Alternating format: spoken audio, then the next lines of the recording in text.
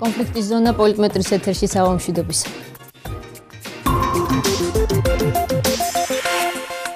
გადავედი და დამიჭირა და ცხინვარი დამიყვანეს.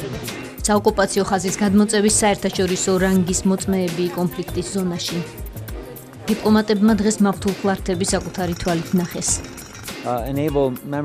ვითარება, რასაც ჩვენ ვხედავთ, ტრაგიკულია. მე მაგონებს ბერლინის კედელს, როდესაც ხელოვნურად აღმართული ბარიერებით ხდება ხელის შეშლა, ადამიანები ვერ ახერხებენ თავის მინდვრებზე და თავის წინაპრების საფლავებზე გასვლას. მიუხედავად იმისა, რომ მიმდინარეობს მოლაპარაკებები ჟენევაში, ეს უფრო არის ჰუმანიტარული ადამიანური ასპექტი, რაც უკავშირდება ადამიანების ცხოვრებას, რომლის გადაწყვეტა შეიძლება ასეთ ადამიანურ დონეზე.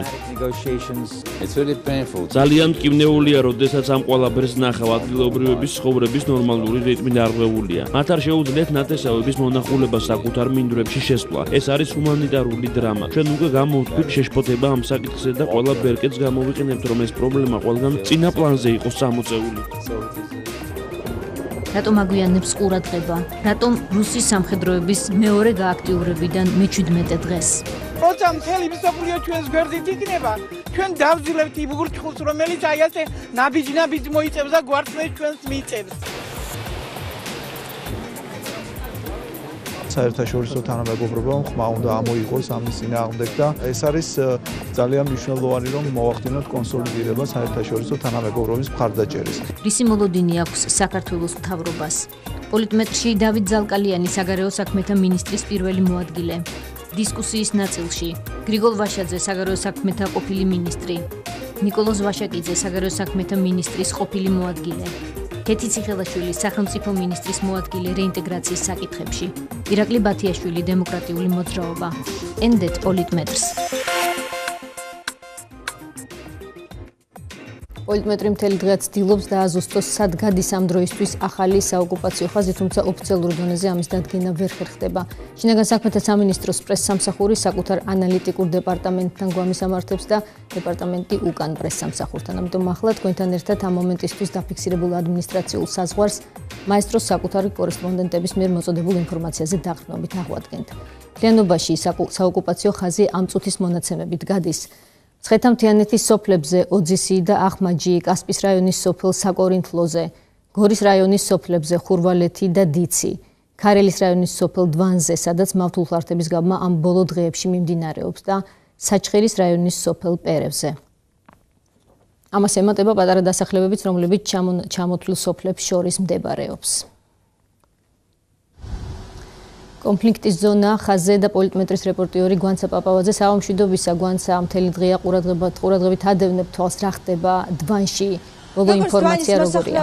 ამბობს სოფელში ვითარება არის რთული, თუმცა შემშვიდია რთული, იმიტომ რომ ეგრეთ წოდებული საზღვრის იქით დარჩა მოსახლეობის თქმით სახნავ-სათესი მიწები და საძოვრები.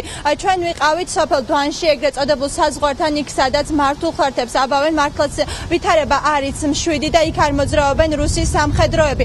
მოსახლეობა ამბობს, რომ დაახლოებით 1 კვირის წინ ისინი გააფრთხილეს, რომ საზღვარი კიდევ გადმოიწევდა 50 მეტრით, თუმცა მათივე განცხადებით 3 დღეა მართულხლართების გაზის პროცესი არის შეჩერებული, თუმცა მოსახლეობა ელოდება, რომ პროცესი კვლავ განახლდება, რადგან ისინი რუსის სამხედროების მიერ აღებულ ტაიმ-აუტს დიპლომატების დღევანდელ ვიზიტს უკავშირებენ. 1.400 გექტარი უკვე დაიკარგა ნაკვეთი. გადმოწეულია უკვე, ზოლია, ხაზია გავლებული, სეტკები გააკეთეს, მაგრამ სეტკებს იქით ხო ვეღარ გადავალთ. ნაკვეთები უკვე იმათკენ მოყვა. სარწყავი არხები, რაც უნდა სოფელში ჩამოიაროს, სულ იმათკენ არჩევათ. დასალევი წყალი სოფელში, რომელიც ხალხი სვავს, ეგეც იმათკენ არის. ველოდებით, აქამდე სულ გადმოწეული ყო, მაგრამ დოდობით შეჩერებული არის ეს ყველაფერი რა, ეს გადმოწევის სიტუაცია. აი ეს არის ცენტრალური ადგილი, რომელიც 50 მეტრი გზა. თვითონ რას გააკეთებია ახლა თავანთი GPS-ით მუშაობენ. შეიძლება იქ მოუწიოს, შეიძლება უკვე დაიწო რამდენიმე მეტრით. დაახლოებით აი ეს ადგილზე ვდგავართ, ეს არის ზოლი. 50 აქედან არის იქამდე 50 მეტრი. და როცა GPS-ით აჩვენებენ, არის იქ მხარეზე უწევს, მაგრამ 50 მეტრი როგორც აწია ტრაფარეზე უკანა მხრიდან, ადგილზე ვდგავართ, ეს არის ზოლის. ეს 3 დღეა შეჩერებულია, მაგრამ მე მგონი გააგრძელებენ იმიტომ რომ ის ბოძები აქეთკენ რო ეყარა აიკრიფეს და წაიღეს ცოტა იქით დაყარეს და ეხლა რა ვიცი რა სიზავენ ამის შემდეგ არ ვიცი. ნუ ვითარება სიწყნარია ჯერჯერობით, მაგრამ შორდანსროლების ხმა ისმის ხოლმე როცა რუსის ჯარი ვარჯიშობს ეთყობა. მე როგორც უკვე გითხარით, ოკუპირებული ტერიტორიის პერიმეტრზე მდებარე სოფელ დვანში ვითარება არის მშვიდი, თუმცა სოფლის გზები გადავსებულია უკვე დანგრეული სახლებიდან გამოტანილი ქვებით, ფიცრებითა და სხვადასხვა ნივთებით. მადლობა გვანცა პაპავაძის, რომელიც კონფლიქტის ზონიდან გვაწვდიდა ბოლო ინფორმაციას, რას აკეთებს საქართველოს საგარეო საქმეთა სამინისტრო იმისთვის, რომ რუსეთის სახელმწიფოს ქმედებებს რეზონანსული შეფასებები ყოველდღურად მოჰყვეს საერთაშორისო საზოგადოების მხრიდან. საგარეო საქმეთა მინისტრის პირველი მოადგილე დავით ზალკანიანი უპასუხებს პოლიტმეტრის შეკითხვებს. საღამშვიდობისა ბატონ დავით, მადლობა რომ მონაწილეობად იღებთ გადაცემაში.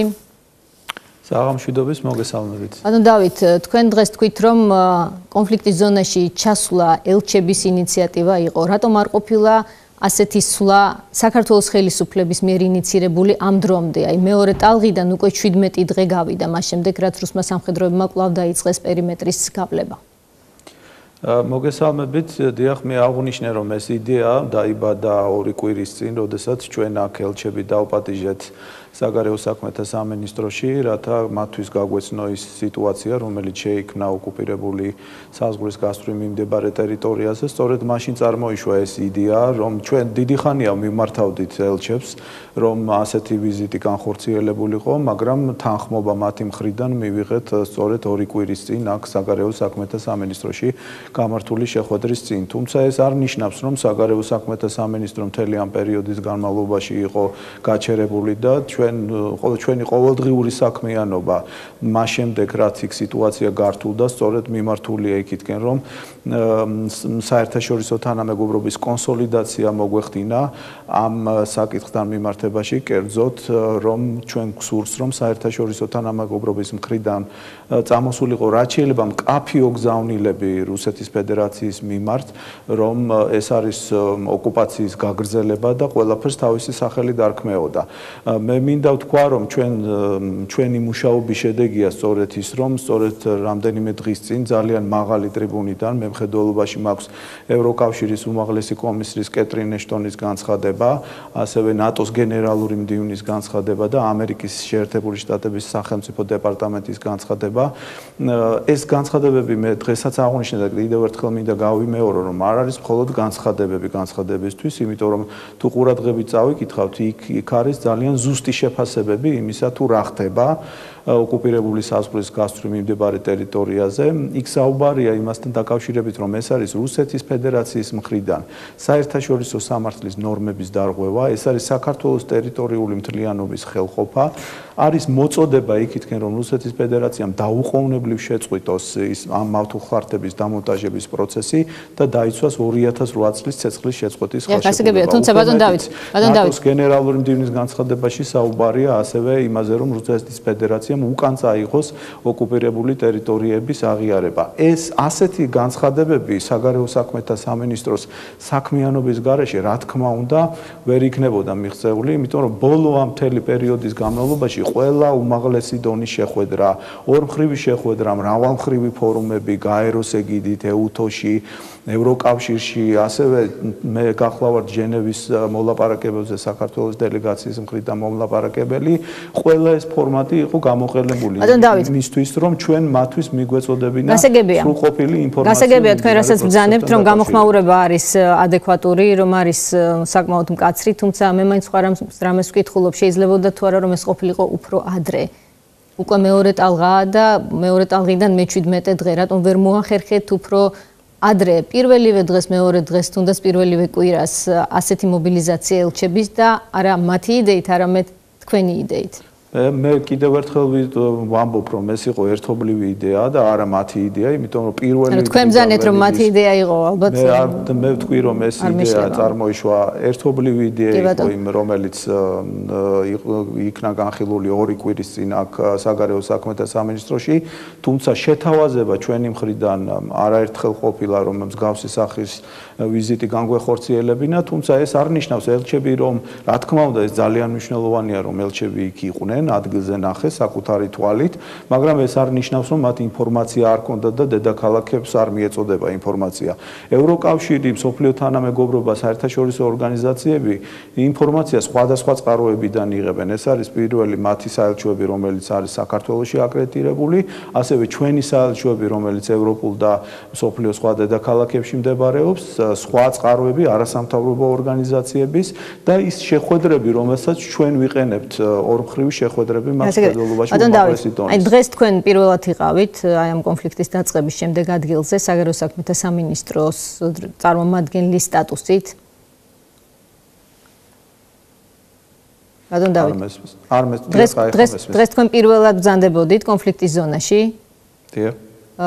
არის თუ არა აუცილებელი თქვენ როგორ ფიქრობთ ბოლო დღეებში პრემიერ-მინისტრის მისამართითაც გაისმა ეს საყვედური რომ მოქმედი ხელისუფლება არც თუ ისე ხშირად სხვადასხვა შტო არ სტუმრობს თქვა ხშირად კონფლიქტის ზონას საჭიროა როგორ ფიქრობთ მეტი რეზონანსულობისთვის ეს სულები მე არ დავეთანხმები იმას რომ საქართველოს ხელისუფლება არ სტუმრობს მე ვიცი რომ სხვადასხვა სამინისტროს წარმომადგენლები ძალიან დიდი ხანია იქ იმყოფებიან რეინტეგრაციის საკითხებში სახელმწიფო მინისტრის მოადგილე ასევე რეგიონალურ საკითხებში მინისტრი ჯანდაცვის მინისტრი განათლების სამინისტროს წარმომადგენლები ისინი იქ მუდმივად შეიძლება პირველი პირების დონეზე არ იყოს ეს მაგრამ სამინისტროს წარმომადგენლები აუცილებლად ჩადიან იქ და მე მაქვს ინფორმაცია რომ მათ აქვთ სრული წვდომა იმ პრობლემებზე რომელიც რეგიონის მოსახლეობას ექმნება სწორედ ამიტომ არის შექმნილი ის უწყებათა შორისო კომისია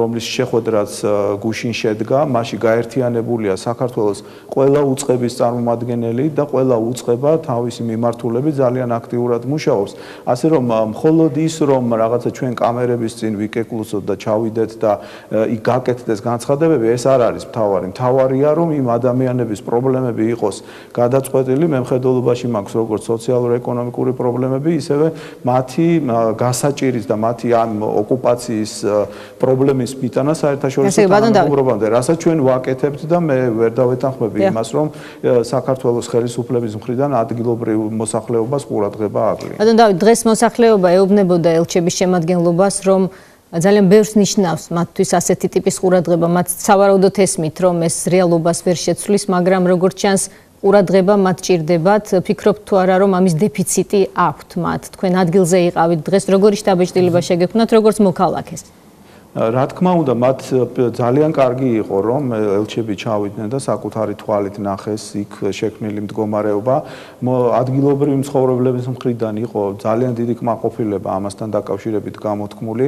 აღინიშნა, რომ თუნდაც ის ფაქტი, რომ ისინი იქ იმყოფებიან, ეს არის მათი მორალური მხარდაჭერა და რომ საერთაშორისო თანამეგობრობის იქ ყოფნა მათ კიდევ უფრო ამხნევებს და ეს მართლა ძალიან მნიშვნელოვანი არის. რაც შეეხება ხელისუფლების ადგილზე ყოფნას, აი ამ თვალსაზრისით თუ ზენით მეთქი დეფიციტი რა გითხრათ საზოგადოებამ ადგილზე თქვენ იყო თქვენი წარმომადგენელი იქ თქვენ შეგიძლიათ თუ ჩემს სიტყვებს არენდობით მას კითხოთ თუ როგორი იყო იქ მოსახლეობის სულისკვეთება თითოეულმა მათგანმა იქ იყო გამოსვლები იყო მათი მხრიდან საჯაროდ დაფიქსირებული ეს პოზიცია რომ მათ ყურადღება არ აკლიათ საქართველოს ხელისუფლების მხრიდან კერძოდ იმ სტრუქტურების მე ეკონომიკური ბლოკი მაქვს იმ სტრუქტურების მხრიდან რომელთაც უშუალოდ ევალებათ მათი სოციალურ-ეკონომიკური მდგომარეობის შემსუბუქება.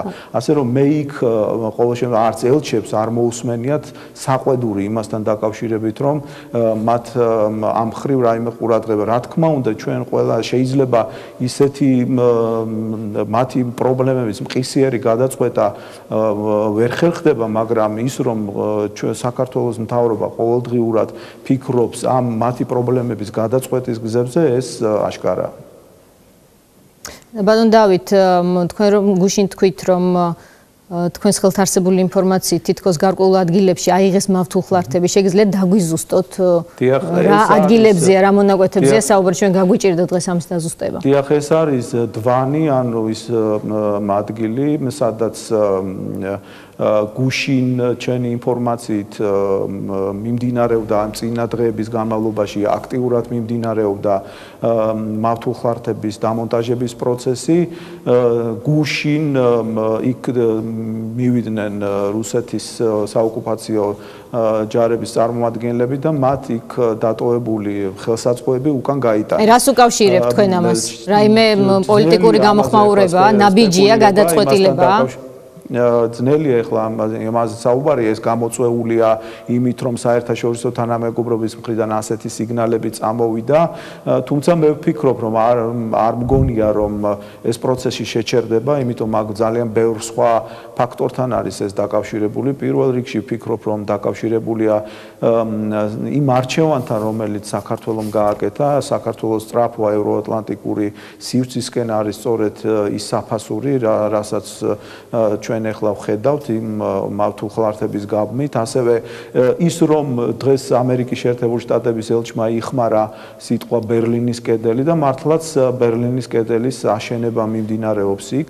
არის მცდელობა იმისა, რომ იყო მე დღეს მოვისმინე ადგილობრივი მოსახლეობის მხრიდან, რომ მათ ადამიანურ დონეზე ერთმანეთთან სურთ კომუნიკაცია და ისინი მაშინ, როდესაც რუსეთის საოკუპაციო ჯარის წარმომადგენლები ოსურ მხარეს არ უშლის ხელს ქართველებთან კომუნიკაციას, მაშინ ისინი აქტიურად მოდიან ამ კომუნიკაციაზე. სწორედ ამის ეშინია მეორე მხარეს, რუსეთის მხარეს, მე მხედველობაში მაქვს საოკუპაციო ნაწილები, რომელიც იქ არის განლაგებული და სწორედ ამის პრევენციას ცდილობს, რომ ადამიანებს შორის ურთიერთობა შეზღუდოს. დიახ, მადლობა, ბატონ დავით, ცოტა დრო გრჩება. დიახ, ფინალური კითხვა მაქვს, თუ შეიძლება რა რეზონანსელით, როგორც ჩანს, მაინც კმაყოფილი ბრძანდებით, როგორც საგარეო საქმეთა სამინისტროს წარმომადგენელი, საგარეო გამოხმაურებით, რა რეზონანსელით გარდა იმის, რომ პარტნიორი ქვეყნები, ზოგადად საერთაშორისო საზოგადოება რუსეთს მოუწოდებს, რომ უკან წაიღოს აღიარება, არათუ მოშალოს ეს მავთულხლართები.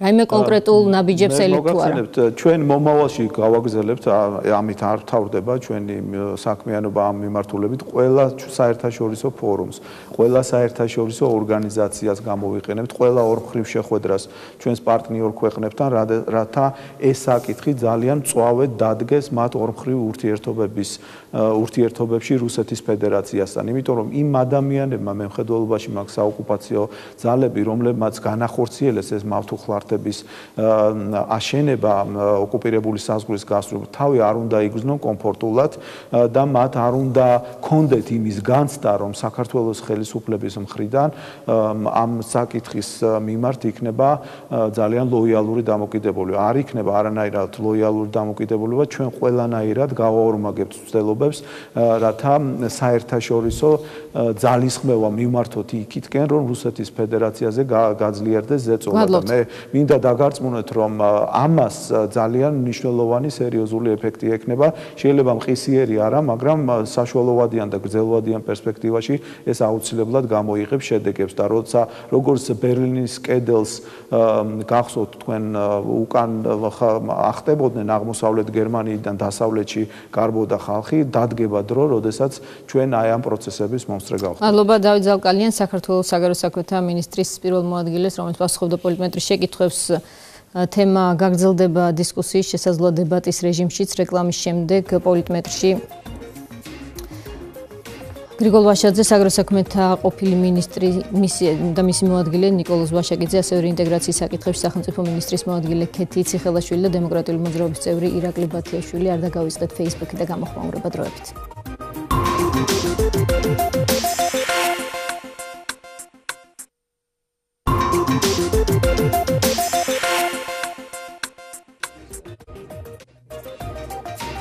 პოლიტმეტრი ეთერში დაბრუნდა საღამოშიდობისა ძვირფასო სტუმრებო გრიგოლ ვაშაძე, საგარეო საქმეთა ყოფილი მინისტრი, ნიკოლოზ ვაშაკიძე, საგარეო საქმეთა მინისტრის ყოფილი მოადგილე, ქეთი ციხელაშვილი, სახელმწიფო მინისტრის მოადგილე რეინტეგრაციის საკითხებში, ასევე ირაკლი ბათიაშვილი, სახალხო კრება. მადლობა რომ გვეწვიეთ. ქაბატონ ქეთი, თქვენი უწყების ხელმძღვანელი ბატონი პაატა ზაქარიაშვილი აცხადებს, რომ საზღვარი ჯერ არ გადმოუწევით, რომ ჯერ მხოლოდ ავლებენ და ის ამბობს, რომ მისთვის მხოლოდ მიუღებელია ცნება გადმოწევა ან კიდევ გადმოწევა. რომ მიმდინარეობს იმის დაფიქსირება, რაც 2008 წლის შემდეგ მოხდა. ეს ვერსია არსებობს ხელისუფლებაში, ანუ საზღვრის გადმოწევას ხელისუფლება, როგორც ფაქტს ასეც არ აღიარებს. მოდით დავიწყოთ აქედან, რომ საზღვარზე ჩვენ არ ვსაუბრობთ. სახელმწიფო საზღვარი საქართველოს აქვს რუსეთთან. კი ბატონო, ადმინისტრაციული საზღვარი მივიღებ ამ შენიშნებას. ეს არის საოკუპაციო ხაზზე, ადმინისტრაციულ გამყოფ ხაზზე თუ გნებავთ, მიმდინარე პროცესი და ეს პროცესი არის განგრძობითი ოკუპაცია. ანუ ოკუპაცია, რომელიც სამწუხაროდ და საუბედუროდ და ტრაგიკულად ჩვენი ქვეყნისა და უახლესი ისტორიისთვის დადგა 2008 წლის აგვისტოში.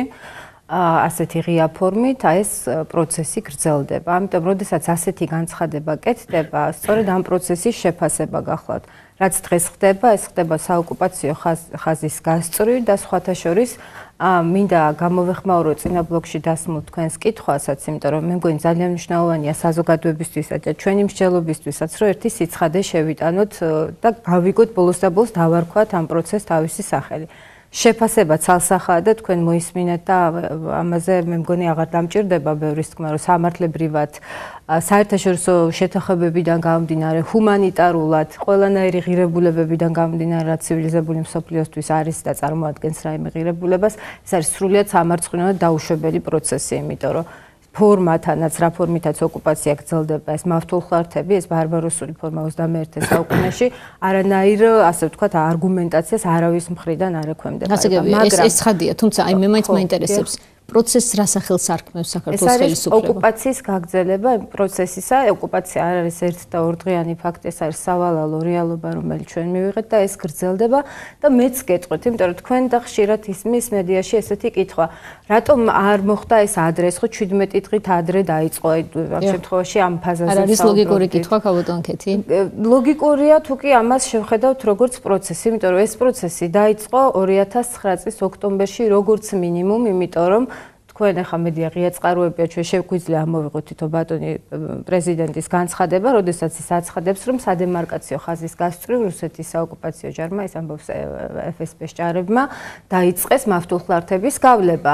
ეს არის 2009 წლის 23 ოქტომბრის განცხადება, რომელიც ძალიან ნადვილად მოძიებადია და წლების განმავლობაში სხვადასხვა ფაზებით ეს პროცესი გრძელდებოდა. დღეისათვის თქვენ კითხულობდით, აი დასვით კითხვა უკაცრავად, იმის თაობაზე რამდენ სოფელს და როგორ არის. მე გეტყვით, ცხინვალის რეგიონის მიმდებარე 12 სოფელი არის პირდაპირ, ასე ვთქვათ, მავთულხლართებით დაზარალებული. რა თქმა უნდა, არის დიცი და დვანი, რომელიც ბოლო პერიოდში აღმოჩნდა, ასე ვთქვათ, ოკუპაციის გაგრძელების ობიექტი, თუმცა არის ძალიან ბევრი სოფელი, სადაც სწორედ 2009 წლიდან მიმდინარეობს ესა და რეაქციებზე თუ გვაქვს საუბარი, მე სხვათა შორის მიკვირს კიდეც, იმიტომ რომ მეც სამოქალაქო საზოგადოებას ვეკუთვნოდი ადრე, მედია ადრეც მუშაობდა, ხელისუფლებაც მუშაობდა და თავის ფუნქციებს ასრულებდნენ, მაგრამ ამ პროცესების შესახებ ჩვენ ძალიან ცოტა ინფორმაცია ჰქონდა, თუ საერთოდ არანაირი ინფორმაცია, იმიტომ რომ ეს არის გადმოწევა, ქაბოტონ ქეთი, როგორც ფაქტი, გადმოწევა მომხდარია. საოკუპაციო ხაზის ადმინისტრაციული გამყოფი ხაზების. კიდევ ერთხელ ვამბობ, არის ტერიტორიები, რომელზეც დღეს საქართველოს ხელისუფლება ვერ ახორციელებს კონტროლს. ეს ტერიტორიები არის ოკუპირებული, ეს არ არის მხოლოდ დვანში, ხო? არის ტერიტორიები, სადაც ესეთი ფიზიკური ბარიკადები არ არსებობს. იქაც მოსახლეობა თავისი რისკის ფასად ხშირად გადადის, ვისაც მიწები აქვს, მათ აკავებენ ხშირად და ეს წლების განმავლობაში მათ შორის ჟენევის ფარგლებში ეს საკითხი დგება. ეხლა აი ამ ხაზის გამყარება ხდება საოკუპაციო ხაზის გადმოწევა არა, ამ პროცესში მცოცავი ანექსია მიდის თუ არა, მცოცავი ანექსია მე საერთოდ დაუშვებლად მიმაჩნია და ეს მეცაც გეტყვით, არის კიდეც რუსების და შეიძლება ამ დე ფაქტო წარმომადგენლების მიზანიც, რომ ასეთი დისკუსია წავიდეს, ასეთი მიმართულებით, იცი რა, 20 მეტრით აქეთ გამოწია, 5 მეტრით იქით გაწია, 600 მეტრით, 100 მეტრით, მე რა რომ 600 მეტრით თუ 100 მეტრით უკან გადაწევს რა, ეს ამართლებს რამდენაირად ამ ოკუპაციას. მე კიდევ ერთხელ ვამბობ, ეს მიმდინარეობს საოკუპაციო ზოლის გასწვრივ და ამაზე შეიძლება დაეკითხოთ მოსახლეობას დღევანდელი ვიზიტისას მე ვახდი ელჩებს სამსოფელში სადაც ვიყავით და მოსახლეობა სწორედ ამაზე საუბრობს. ეს ის ადამიანებია, რომელიც იქ ცხოვრობენ ყოველ დღე და არა მხოლოდ მედიის თუ ელჩების ჩასვლიდან ჩამოსვლამდე. ეს არის ხაზის გამყარება სურათი და არა გადმოწევა. ეს არის იმის დაფიქსირება, რაც იმემკვიდრებთ, ამის თქმა გნებავთ თქვენ. ამას ვამბობ, იმიტომ რომ ჩვენ ვიცით, რომ 2008 წლამდე გაცილებით დიდ ტერიტორიაზე ახორციელებდა თბილისი კონტროლს. ამ სამწუხარო პროცესების შემდგომ 105 სოფელი და უამრავი მიწა დაიკარგა. მაგალითად, დღეისათვის გეტყვით, რომ აი ამ კონფლიქტის პირა სოფლებში, რომელსაც ჩვენ ვაკონტროლებთ და ჩვენი კონტროლის ქვეშ არის, დაახლოებით 13 სოფელი ხო პირდაპირ მავთუხლართებით არის, ასე ვთქვათ, დაზარალებული. 20 ოჯახია, სადაც თითქმის ასე ვთქვათ, კარმიდამუში გადის ეს მავთუხლართი და 800-მდე და მეტი ოჯახი გახლავთ, რომელსაც უკვე წლების განმავლობაში არ აქვს წვდომა საკუთარ მიწებზე ან სრულყოფილი წვდომა. მადლობა, ბატონო გრიგოლ, მაინც სულ აქვს ახალ ხელისუფლებას საუბარი იმაზე, რაც მიიღო მემკვიდრეობით თქვენი ხელისუფლებისგან. დღეს შექმნილ სიტუაციაში თქვენ ახალი ხელისუფლების, ვთქვათ, წვლილს რამდენად ხედავთ? თუ კი შეაფასებთ თქვენი ხელისუფლების წვლილს შეადარებთ ახალი ხელისუფლების, ვთქვათ, ქაბატონი, ძალიან მიხარია თქვენთან ეთერში ყოფნა. მაესტროზე რო ხართ. იცით რა არის? აი, ეს არის სრული დემაგოგია, რასაც ჩვენ ახლა ვისმენთ. და გეტყვით რატო? იმიტომ რომ დიცი, დვანი სოფლებში ბორდერიზაცია, საოკუპაციო ხაზის გადმოწევა, გადაწევა. ეს ყველაფერი იმისთვის არის გაკეთებული, რომ აი ამ დემაგოგიით იყოს ქართული საზოგადოება დაკავებული, რომ ჩვენ იმის მაგივრად, რომ ველაპარაკებოდეთ რუსეთს და მოქმედებდეთ და როგორ უნდა მოქმედებდეთ, თქვენ თუ დაგაინტერესებთ, მე და ბატონი ნიკა მოგიყვებით ამას. ამის მაგივრად ვართ იმით დაკავებული, რომ ერთმანეთს უყენებთ ანგარიშებს. ეს რევოლუციური ბოლშევიკური მიდგომა უნდა მორჩეს უკვე. რას გულისხმობთ? ჩვენ მივიღეთ თქვენგან შევარდნაძის მთავრობა მიიღო სააკაშვილის გამსახურდიასგან, სააკაშვილმა შევარდნაძისგან, ამათმა სააკაშვილისგან და ასე გაუთავებლად ერთმანეთს უყენებთ პრეტენზიებს, როდესაც არავინ არ ფიქრობდა 1 ოქტომბერს 2012 წელს, რომ რიტორიკა, რომელიც ეხლა გაისმის ზოგიერთი პატივცემული გვამისგან, ეს რიტორიკა გაჟღერებული იყო. რიტორიკა უნდა დავწიოთ. სოჩის ოლიმპიადაზე მივდივართ. რა თქმა უნდა, პიკი უნდა დაიხუროს. რა თქმა უნდა, რუსეთის ბაზარი ჩვენთვის გაცილებით უფრო მნიშვნელოვანია, ვიდრე დანარჩენი ბაზარი. შეთვითონ აღმოჩნდი არჩევნების წინ გაცემული ავანსების მსხვერპლი. სოხუმი სააკაშვილმა დაკარგა მაპატიეთ, არ დაგვიკარგია, დავიბრუნებთ. სოხუმი ოკუპირებული სააკაშვილის გამო არის?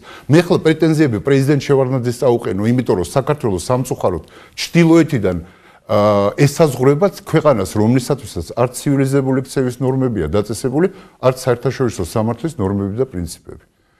რაში გვჭირდება ჩვენ ეს ერთმანეთთან პრეტენზიების წაყენება, როცა ვიცით, რომ რუსეთი ცხინვალის რეგიონშიც და აფხაზეთშიც 92-13 წლიდან ახორციელებს ეფექტურ ოკუპაციას. და მე გვიყვებიან ჩვენ, რომ ის რომ შემოვიდნენ რუსები და ცისფერი შაფხუტები შეიცვალეს მწვანე შაფხუტებზე და 2008 წელს სადეს მთელი ქვეყნის ოკუპაცია, ამას თურმე პრინციპული განსხვავება აქვს. ის რომ დე-ფაქტო ხელისუფლებას, რასაც ჩვენ ვეძახდით, იყო საოკუპაციო რეჟიმი მკვეთრად დაფუძნებული, ეკად ბატონი ირაკლი მოგიყვებათ, როგორ გაწმინდეს ქართველებისგან აფხაზეთი. და ჩვენ ისე ვიქცევით, გეგონება რუსეთთან ვიწყებთ ურთიერთობას 2008 წლიდან ვითვლით და არაფერი ამორალური მანამდე არ მომხდარა, ან და კიდე ყველაზე სასაცილო რაც არის, ახალი ფურცლიდან გვინდა დავიწყოთ 2012 წლის 1 ოქტომბერს. მივიღეთ რაც უნდა მიგვეღო. ოლიმპიადაზე მიდიხარ ამ პირობებში? თუმცა თქვენს როდესაც საყუდურობთ ახალ ხელისუფლებას, რომ ისინი არა ჯერტი რა ახალი ხელისუფლებაა, ქალბატონი, რომ 1 წელიწადი არიან ნუ. მაინც ახალია 9 წელთან შედარებით. 9 წელთან შედარებით, ახლა ჩინეთის კომპარტიასთან შედარებით, ახალი კი არ დაუბადებულ ვართ არც ერთ. ხელისუფლება არის. კი ბატონო, ხელისუფლებას როცა საყუდურობთ, რომ ის ხშირად ამისამართებს პრობლემებს თქვენსკენ, ახლა თქვენც ამბობთ მათზე ბევრ საყუდურს, რომ მათი ქმედებების შედეგია ეს კონკრეტული რეალობა. მე თქვენ ეს მათი ქმედებების შედეგი ოკუპაცია არც ერთი ქართული ხელისუფლების და არც საქართველოს არც ერთი მოქალაქის ქმედების შედეგი არ არის. ეს არის იმ სახელმწიფოს ქმედება, რომელსაც კატეგორიულად არის მისთვის მიუღებული საქართველოს სუვერენიტეტი, ტერიტორიული მთლიანობა და დამოუკიდებლობა. მადლობა, ბატონო ირაკლი, როგორ ფიქრობთ შედეგისთვის? აქვს მნიშვნელობა აი ამ რაკურსს?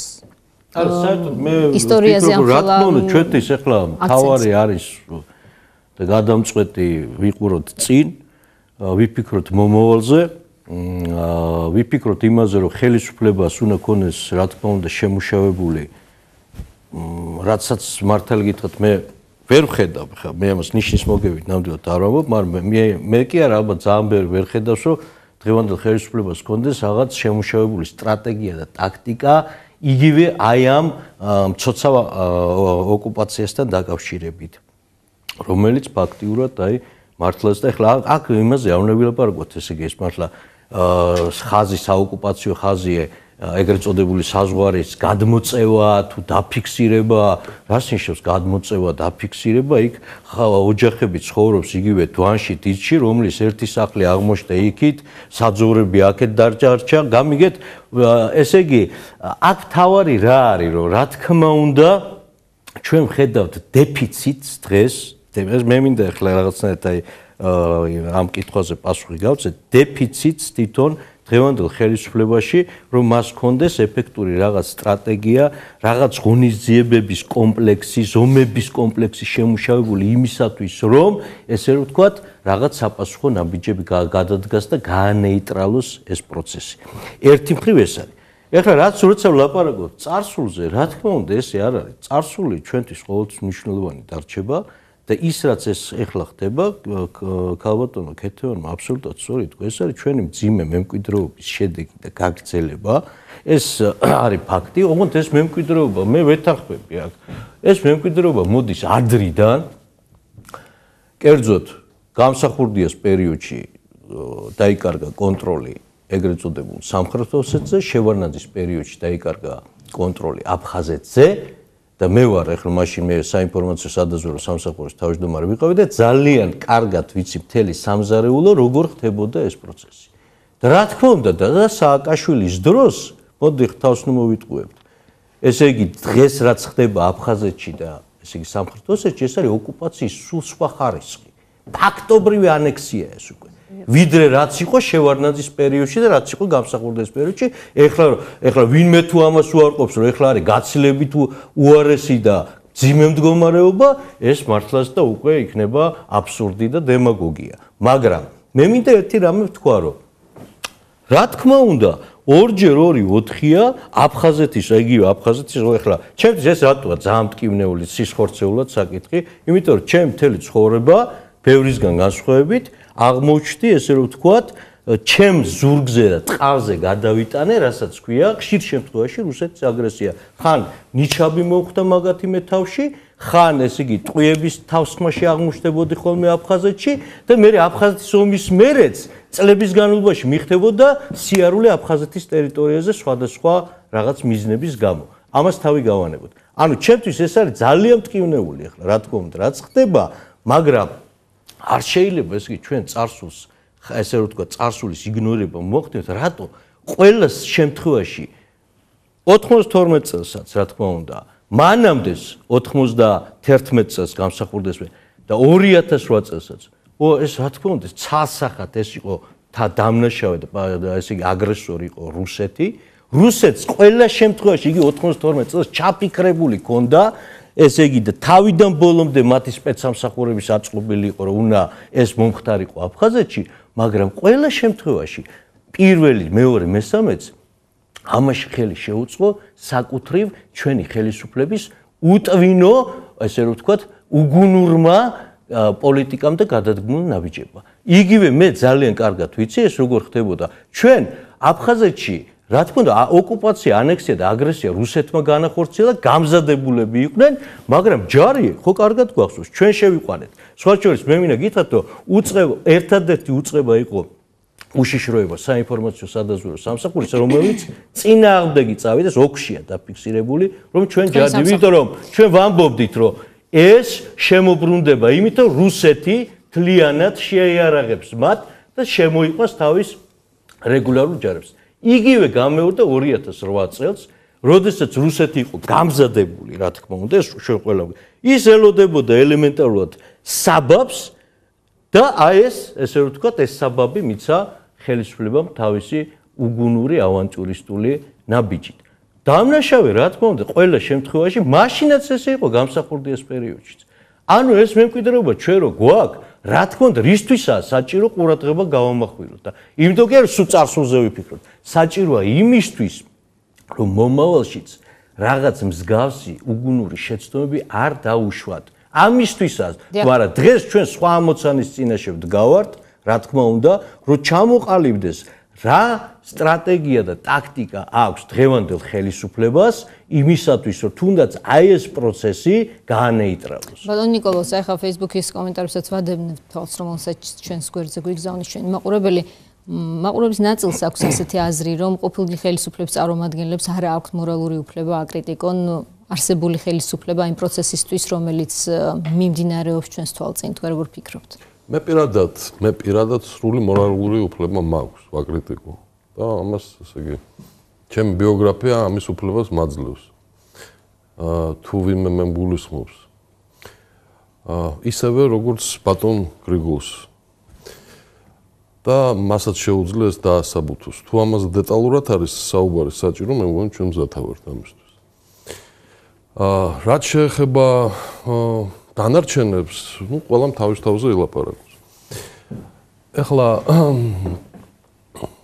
იმ თემებთან დაკავშირებით, რაც იყო საუბარი, ერთ-ორ დაზუსტებას გავაკეთებ.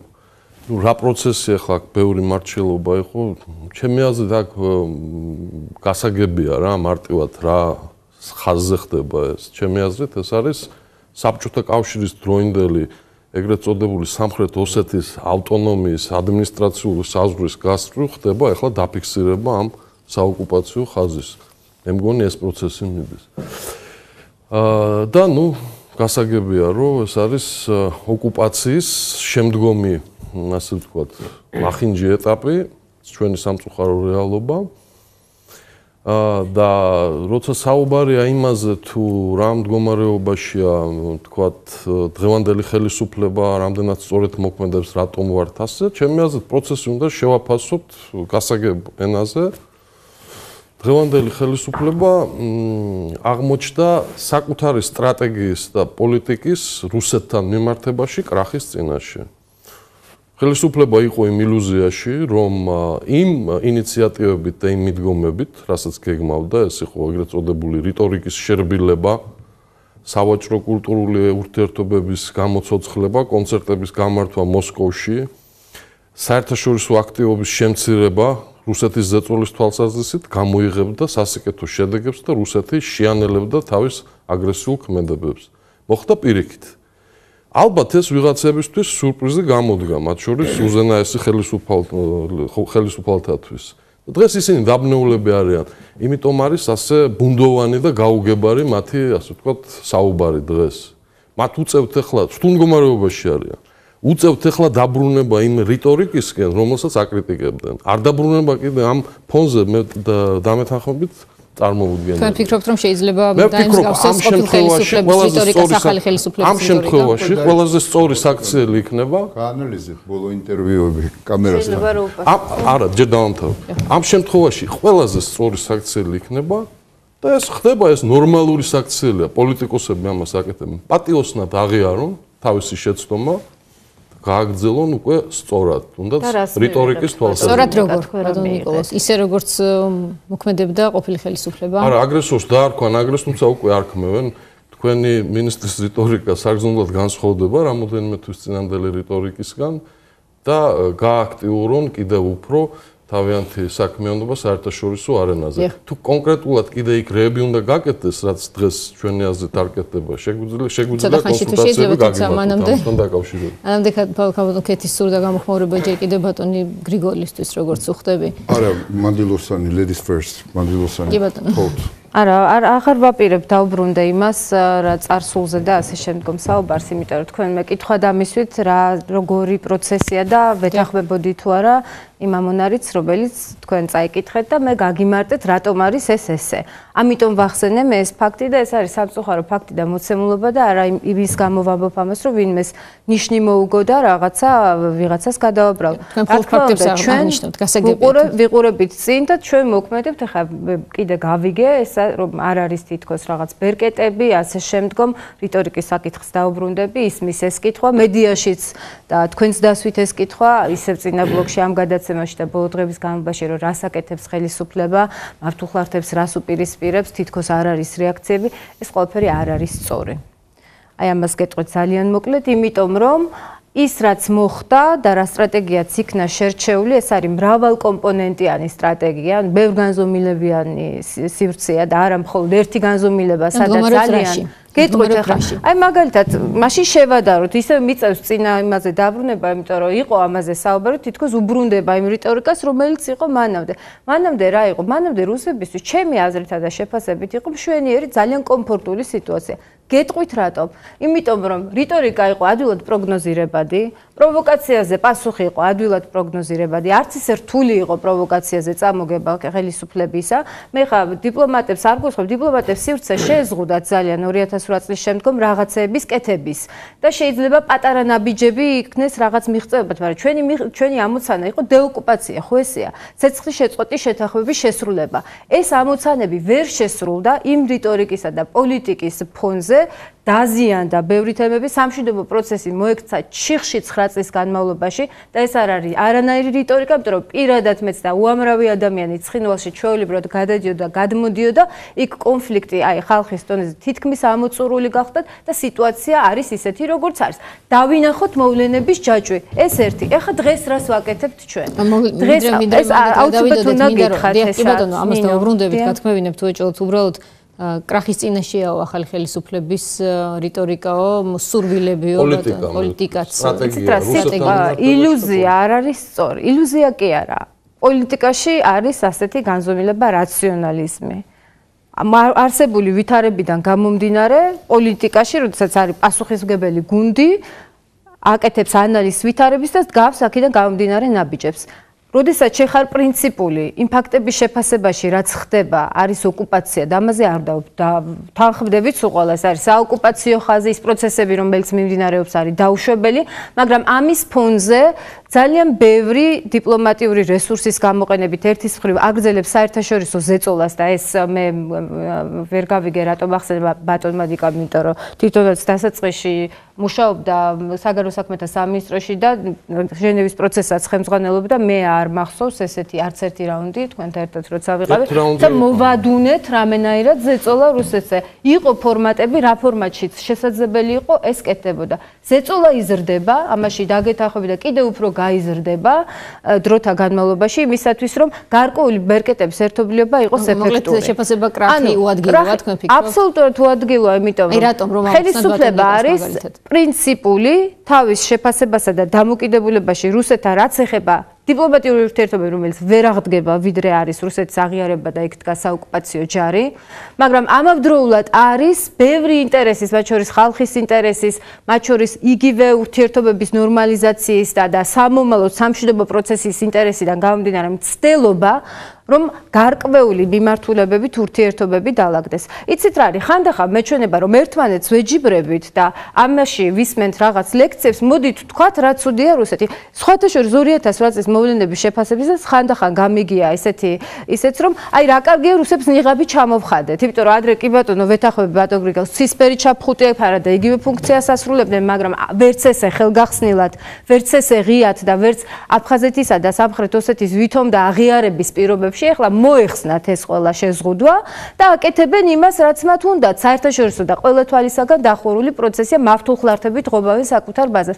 ამაში მე პოზიტივს ვერ ვხედავ, იმიტომ რომ ყველა მიცის რა ძალასთან გვაქვს საქმე, სოფლიოს არ ჭირდება ლომის ხახაში ჩავარდნილი საქართველოს იმისათვის, რომ დაინახოს რა ინტერესები აქვს რუსეთს. და თუ ჩვენ ის ვიცით, რომ 91 წლიდან და უფრო ადრე რუსეთს აინტერესებს ის, რაც მოხდა, მე ყოველთვის ვამბობ და მგონია რომ პოლიტიკოსის და წარმატებული პოლიტიკის საზომი არის ის რომ შენ საფრთხეებს აერიდო და არა შეეჩეხო პირდაპირ.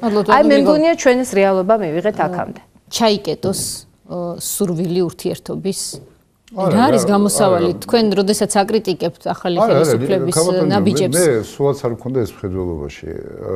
ის რომ 1000 ჯერ მქონდა ჩვენ შეთავაზებული რუსებთან ნორმალური მოლაპარაკება, მაგრამ რა თქმა უნდა აქ იყო რამდენიმე პირობა, რაზეც ისინი არ აპირებდნენ დათანხმებას, მათ შორის ის რომ აუცილებლად უნდა ყოფილიყო საერთაშორისო მედიატორი, არ აქვს მნიშვნელობა, ეს იქნებოდა შვეიცარია თუ ის იქნება რომელიმე საერთაშორისო ორგანიზაცია, იმიტომ რომ როდესაც შულერს ეთამაშები პოკერს, კაზინოსგან ვიღაცა უნდა იყოს აუცილებლად ეკა და ჩვენ ვეთამაშებით შულერს, რომელსაც წესები არ უწერია. უკან მინდა დავბრუნდე. იცით, აი ხა არ ვიცი რამდენი წუთი ვლაპარაკობთ, უკვე ალბათ დავღალეთ ცოტა მაყურებელი, მაგრამ ჩემთვის ეს ყველაფერი არის თეორიული დისკუსია იმაზე, უნდა დავეხმაროთ თუ არა ბავშვებს, რომელსაც დახმარება ჭირდება.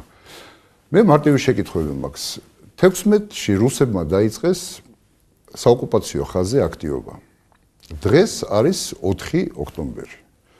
დღეს ჩაყავთ ელჩები საოკუპაციო ხაზთან, იქ 4-5 ელჩი დავინახე, შეიძლება უფრო მეტი იყო, მაგრამ ამის პრინციპი იყვნენ 30 მაგალითად იყო, მე გეტყვი ჩამოგითვლით. გამჭირდება, ძალიან კარგი, მიხარია და სიტყვის მჯერა 30 ელჩი. რატო ჩავიდნენ იცით 4 ოქტომბერს? იმიტომ რომ იმის მაგევრად რომ შენ აქ მოწვევა გაუგზავნო და დაელოდო სანამ დედაქალაქი ნებართვას მისცემს, იმიტომ რომ არც ერთი ელჩი ფეხს არ მოიცვლის. ეს კეთდებოდა ძალიან მარტივად. მაპატიეთ და ვიღებდით ტელეფონს, ურეკავდი და ინსტრუქციას ის ელჩი ღებულობდა მეორე დღეს. ამას უფრო ადვილად და კარგად აკეთებდით ამის მოგნება თქვენ? არა, ჩვენ არაფერი არ დაგვიმალია, პატიოსნად ეს ტემპლეიტები, სულ ყველაფერი, მოქმედების გეგმები, კონტაქტები, ტელეფონები გადავიცით. 2009 წლის აგვისტოში რუსეთმა საოკუპაციო ხაზზე დაიწყო ზუსტად ისეთივე მოქმედებები, როგორიც იყო 2008 წლის აგვისტოში. ეს გაჩერდა 2 დღეში. და 2 დღეში ეს გაჩერდა მხოლოდ იმიტომ, რომ შეგვეძლო გასვლა ძალიან. ეშტონი და ბატონი რასმუსენი გუშინ აკეთებენ ამ განცხადებას. და რამდენჯერმე აქვს ნიკას ნახსენები, ვეხვეწებოდი, რომ ნუ გაანთავისუფლებთ პოლიტიკური ნიშნით, ამ პირადული ნიშნით, მე არ ვიცი, ვერ ავიღებ ჩემ თავზე ამ ცოდვას და ვერ ვიტყვი რა ნიშნით. იმ ხალხს, რომლის მხრებზეც იყო საერთაშორისო ორგანიზაციები. ეუთო არის გათიშული. თქვენ რამე გაგიგიათ ეუთოდან? ეს არის პირველი ინსტრუმენტი, რომელსაც ჩვენ ვიყენებდით ეფექტურად. რატო არ მოიწვია საქართველოს დელეგაციამ არ გააკეთა არაფერი იმისათვის, რომ მოწვეული ყოფილიყო მუდმივი ფისი permanent council და FSC. ქართულ იმას მომთხოვთ, 2 მუდმივად მოქმედი ეს ორგანო. რატო არა მოქმედა მოსკოვის მექანიზმი ეუთოში? მე იმას კი არ ვლაპარაკობ, რომ მიხარია კაცო ეს საზღვარზე რაც ხდება. მე იმას ვლაპარაკობ, რომ ამაზე ჩემ კოლეგებს ვეთანხმები. გაგვაგებინეთ თქვენი სტრატეგია რაში მდგომარეობს. რიტორიკაზე ვილაპარაკობს. რიტორიკა ჩვენ საერთოდ არ გვეხსენებია. რუსეთი აკეთებდა იმას, რასაც აკეთებს დღეს და ამაზე ღებულობდა პასუხს. ზუსტად ისევე, როგორც დღეს ამას აკეთებს ბატონი ზაქარიაშვილი მაგალითად. მაგრამ საერთაშორისო ორგანიზაციებში დღე და ღამე ყოველ დღე მუშაობდნენ ელჩები და რუსეთმა იცოდა, რომ ეს დასჯადია. აღმოჩნდებიან იზოლაციაში. ქაუტონ კეთს აქვს რეპლიკა და ძალიან მოკლედ. კიდევ ერთად 62 ხმა მიიღო ჩვენმა რეზოლუციამ გაეროში. ეს არის ფორმალურად 2 ხმით მეტი ვიდრე შაშა, მაგრამ სიმართლეში არის ზუსტად ისეთივე შედეგი.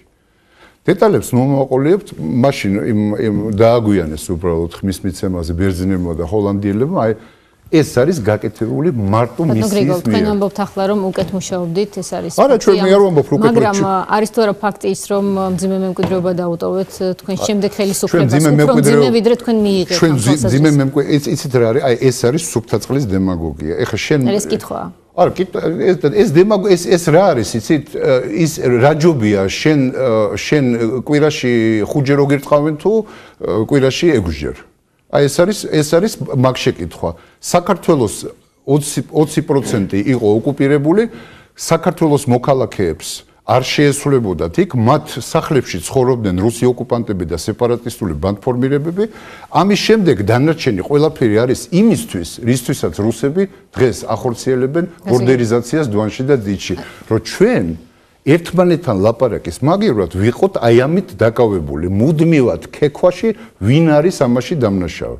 და ამაში იკარგება რუსეთი. ყოველთვის. ხალხეთ მოკლედ რეპლიკა თუ შეიძლება და ხო, არა, უბრალოდ ეს მიმიკა გამიჩნდა, იმიტომ რომ თუ ესეა საქმე მე ნამდვილად ვერ შევყვები ბატონ გრიგოლს ამაში, იმიტომ რომ კეთეს იქნებოდა საგარეო საქმეთა სამინისტრო ყოფილიყო ჩემი კოლეგა და დარწმუნებული ვარ ის ინსტრუმენტები, რაზეც საუბრობს, კიდევ დამატებითი ბერგეტები შეიძლება იყოს, ამაში ეჭვი არ მეპარება, მაგრამ იცით ისე არ გამოვიდეს რომ მე ხა როგორც მე წავიკითხე მთლიანად ეს გზავნილი რომ თითქოს ჩვენ რასაც ვაკეთებდით რუსებმა იცოდნენ რომ ეს იყო დასჯადი და მერე რა ისინი აღარ აგრძელებდნენ ოკუპაციას. ოკუპაცია გრძელდებოდა, მაგრამ ოკუპაცია არ გრძელდებოდა ენის მოჩლეკვის ფონზე და შედეგი იყო ის, რომ ბორდერიზაცია სადეს 2009 წელს და ეს შეჩერდა 2010-შიც იყო, 2011-შიც იყო, სოფლებს ჩამოგიდგინეს 2010-ში სადეს 2011-ში გადავამოწმოთ მაშინ და 35 კილომეტრი რაც არის ნახევარი მინიმუმ ამ კილომეტრების არის აგებული ეს პრობლემა არ არის, მაგრამ მე ამაზე კი არ გეკამათებით, მე გეკითხებით, რატო არ იყენებთ იმ დიპლომატიურ მე მესმის რომ მე გეთანხმებით, შეიძლება იყოს მე ვერ გაგცემთ ახლა კომპეტენტური, მე ვიცი რომ ვერ გაგცემთ, ქალბატონო კეთილი, ეუთოს მოსკოვის მექანიზმს რატო ვერ ვიყენებთ, იმიტომ რომ რეინტეგრაციის საკითხებში სახელმწიფო მინისტრის აპარატი არ იყენებს ჟენევის მოსკოვის ინსტრუმენტს, ვიცი რასაც გულისხმობთ, არა, უკაცრავად თქვენ საქართველოს დელეგაციის წევრი ხართ ჟენევის მოლაპარაკებებზე და ეს თქვენ პირდაპირ გეხებათ. დიახ, მაგრამ მე გეუბნებით რომ ამაში რომ მაყურებელი არ დაიბნეს ახლა თქვენ რაზე მაყურებელი არ დაიბნება, იმიტომ რომ გეყოფათ ჩვენი ხალხის სულელად ჩათვლა. მე გეტყვით რა, გუშინ წინ გაკეთა ძალიან მაღალი დონის განცხადებები ბატონო გრიგო. მე გეტყვით, მაშინ დღეს ჩავიდნენ ელჩები, რატომ დღეს? აი დღეს ჩავიდნენ და გაიგეს რა ხდება მართულხართ ელჩებზე, ხო? თავისუფლმა და რასმუსენმა რატო გააკეთეს სამკვირიანი დაგვანებით? იმიტომ რომ ძალიან კარგად იმუშავა საგარეო საქმეთა სამინისტრო, მათ შორის ჩემი თანდასწრებით ბრიუსელში და ჩვენი საერთო ძალისხმევით არა 2 დღის მერე, რას ნიშნავს 2 დღის მერე? მე თქვენ გეკითხებით ადრე თუ გაკეთდა ისეთი განცხადებები, ან რომელიმე ელჩი თუ იყო ჩანასვლელი იქა და იცოდა რა ხდებოდა? არა, მაინტერესებს, იმიტომ რომ დღეს იწუნებთ ამ შედეგს, მაგრამ ლაპარაკობთ, ამოიღეთ ზიაწყაროები და წაიკეთეთ. 1000-ჯერ ყავდა ჩაყვანილი. ხო, იქა 1000-ჯერ ყავდა ჩაყვანილი ევროპის საბჭოს, ეუთოს, ნატოს, ევროპის კავშირის დელეგაციები, აქ ყოფი ელჩები და რაც მთავარი არის სახელმწიფო დეპარტამენტი, თეთრი სახლი, ქალბატონი ეშტონი, ბატონი ფულე და ბატონი რასმუსენი ამ განცხადებებს აკეთებდნენ მაქსიმუმ 48 საათში. შეგიძლიათ აიღოთ და ნახოთ. და დღეს თქვენ თვით რომ ეს წარუმატებლობა რო ასეთ მაღალ დონეზე არა, წარუმატებლობა არ არის. მე მესმის რატო ვერ აკეთებთ. მე მესმის რატო ვერ აკეთებთ. რატომ ვერ ვაკეთებ? იმიტომ რომ ხართ თქვენივე ავანსების მსხვერპლი. არ იცით როგორ გამოხვიდეთ, როგორ დაიწყეთ მოლაპარაკებები პირდაპირ რუსეთთან, ყველას ჩვენ დაგიჯერეთ. ყველას მოგწევით და გვეგონა რომ ყველას ეგონა ჩვენს დასავლელ მოკავშირეებს თქვენ იცოდით რა საკეთებთ. ჩვენ დავიწყეთ სპეციალური წარმომადგენლის დამამთავრებელი თქვენ ყოველდღე თოქ-შოუში. ამიტომ მე ძალიან იშვიათად მოვდივარ. ეს პრინციპული საკითხები არის უკვე. დიდი ბოდიში მომიხდია. თქვენ მე რომ ელაპარაკებით ამ განცხადებებზე და არ ჩასულანო, რატო შეკავთ მაყურებელი იმაში, როდესაც შეგიძლიათ და შვენივრად იცით, რამდენი დელეგაცია არის ჩასული საოკუპაციო ხაზზე. შვენივრად იცით, როდის კეთდებოდა განცხადებები. მე დღეს რაც მოვისმინე ელჩებისაგან, ეს იყო რომ მათ საკუთარი თვალით ნახეს ეხლა რაც ხდება იქა. საიდუმლოს გაგიხსნეს ელჩები პერიოდულად იცვლებიან. ამიტომ ზოგს ეთყობა ამიტომ და არ აქვს არანაირი ინსტიტუციური მეხსიერება. ბატონო გრიგო, მე მგონი ეს ამას ახლა დღეს ფაქტია და რაც არ უნდა უტრიალოთ, არის მოცემულობა, რომ საერთაშორისო საზოგადოებაში საქართველოს ხელისუფლების დიპლომატიურმა ზეწოლამ გამოიწვია ძალიან ამ ეტაპისთვის და რაც შეიძლება გაკეთეს ძალიან კარგი შედეგი, რომ გაკეთდა მკვეთრი და მკაფიო შეფასებები. შეიძლება გაკეთებულიყო უფრო ადრე. ხო, და დაუშვათ გაკეთებულიყო 20 რომელ რიცხვში? 7-ში, მაშინ იქნებოდა წარმატებული ბატონი. არა, მადლობელი ვიქნებოდით. მე კიდევ ერთ რაღაცას გეტყვით რა, იმიტომ რომ ეს ყველაფერი არის არა ეს რო არ ვთქვა, კაპიტანი, მე მაინც მომეცით საშუალება რომ ამ მოსახლეობის საჭიროებებზეც ვისაუბროთ, იმიტომ რომ ეს კომპონენტი საერთოდ ამოგდებული იყო პირობას გამიშვით რეკლამაზე. აი ამ მართულ ხართებზე ადრე. ბატონი ირაკლი, ბატონი ნიკოლოზი, რეკლამის შემდეგ პირველ რიგში ბუნებრივია, ნაკლები დრო შეხვდათ, გამოგვეხმაურეთ Facebook-ზე დროებით.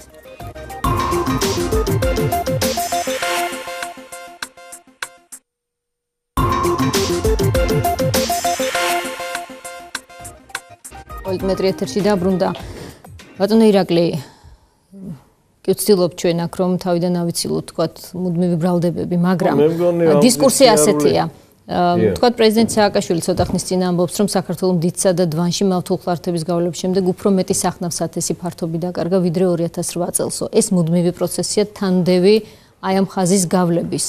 პოლიტიკური სპეკულაციების თემა როგორც ჩანს მუდმივად დარჩება ეს, იმიტომ რომ არსებობენ პოლიტიკური ძალები და შესაბამისად მათ წარსული ახსოვთ, რაზეც მუდმივად აპელირებენ.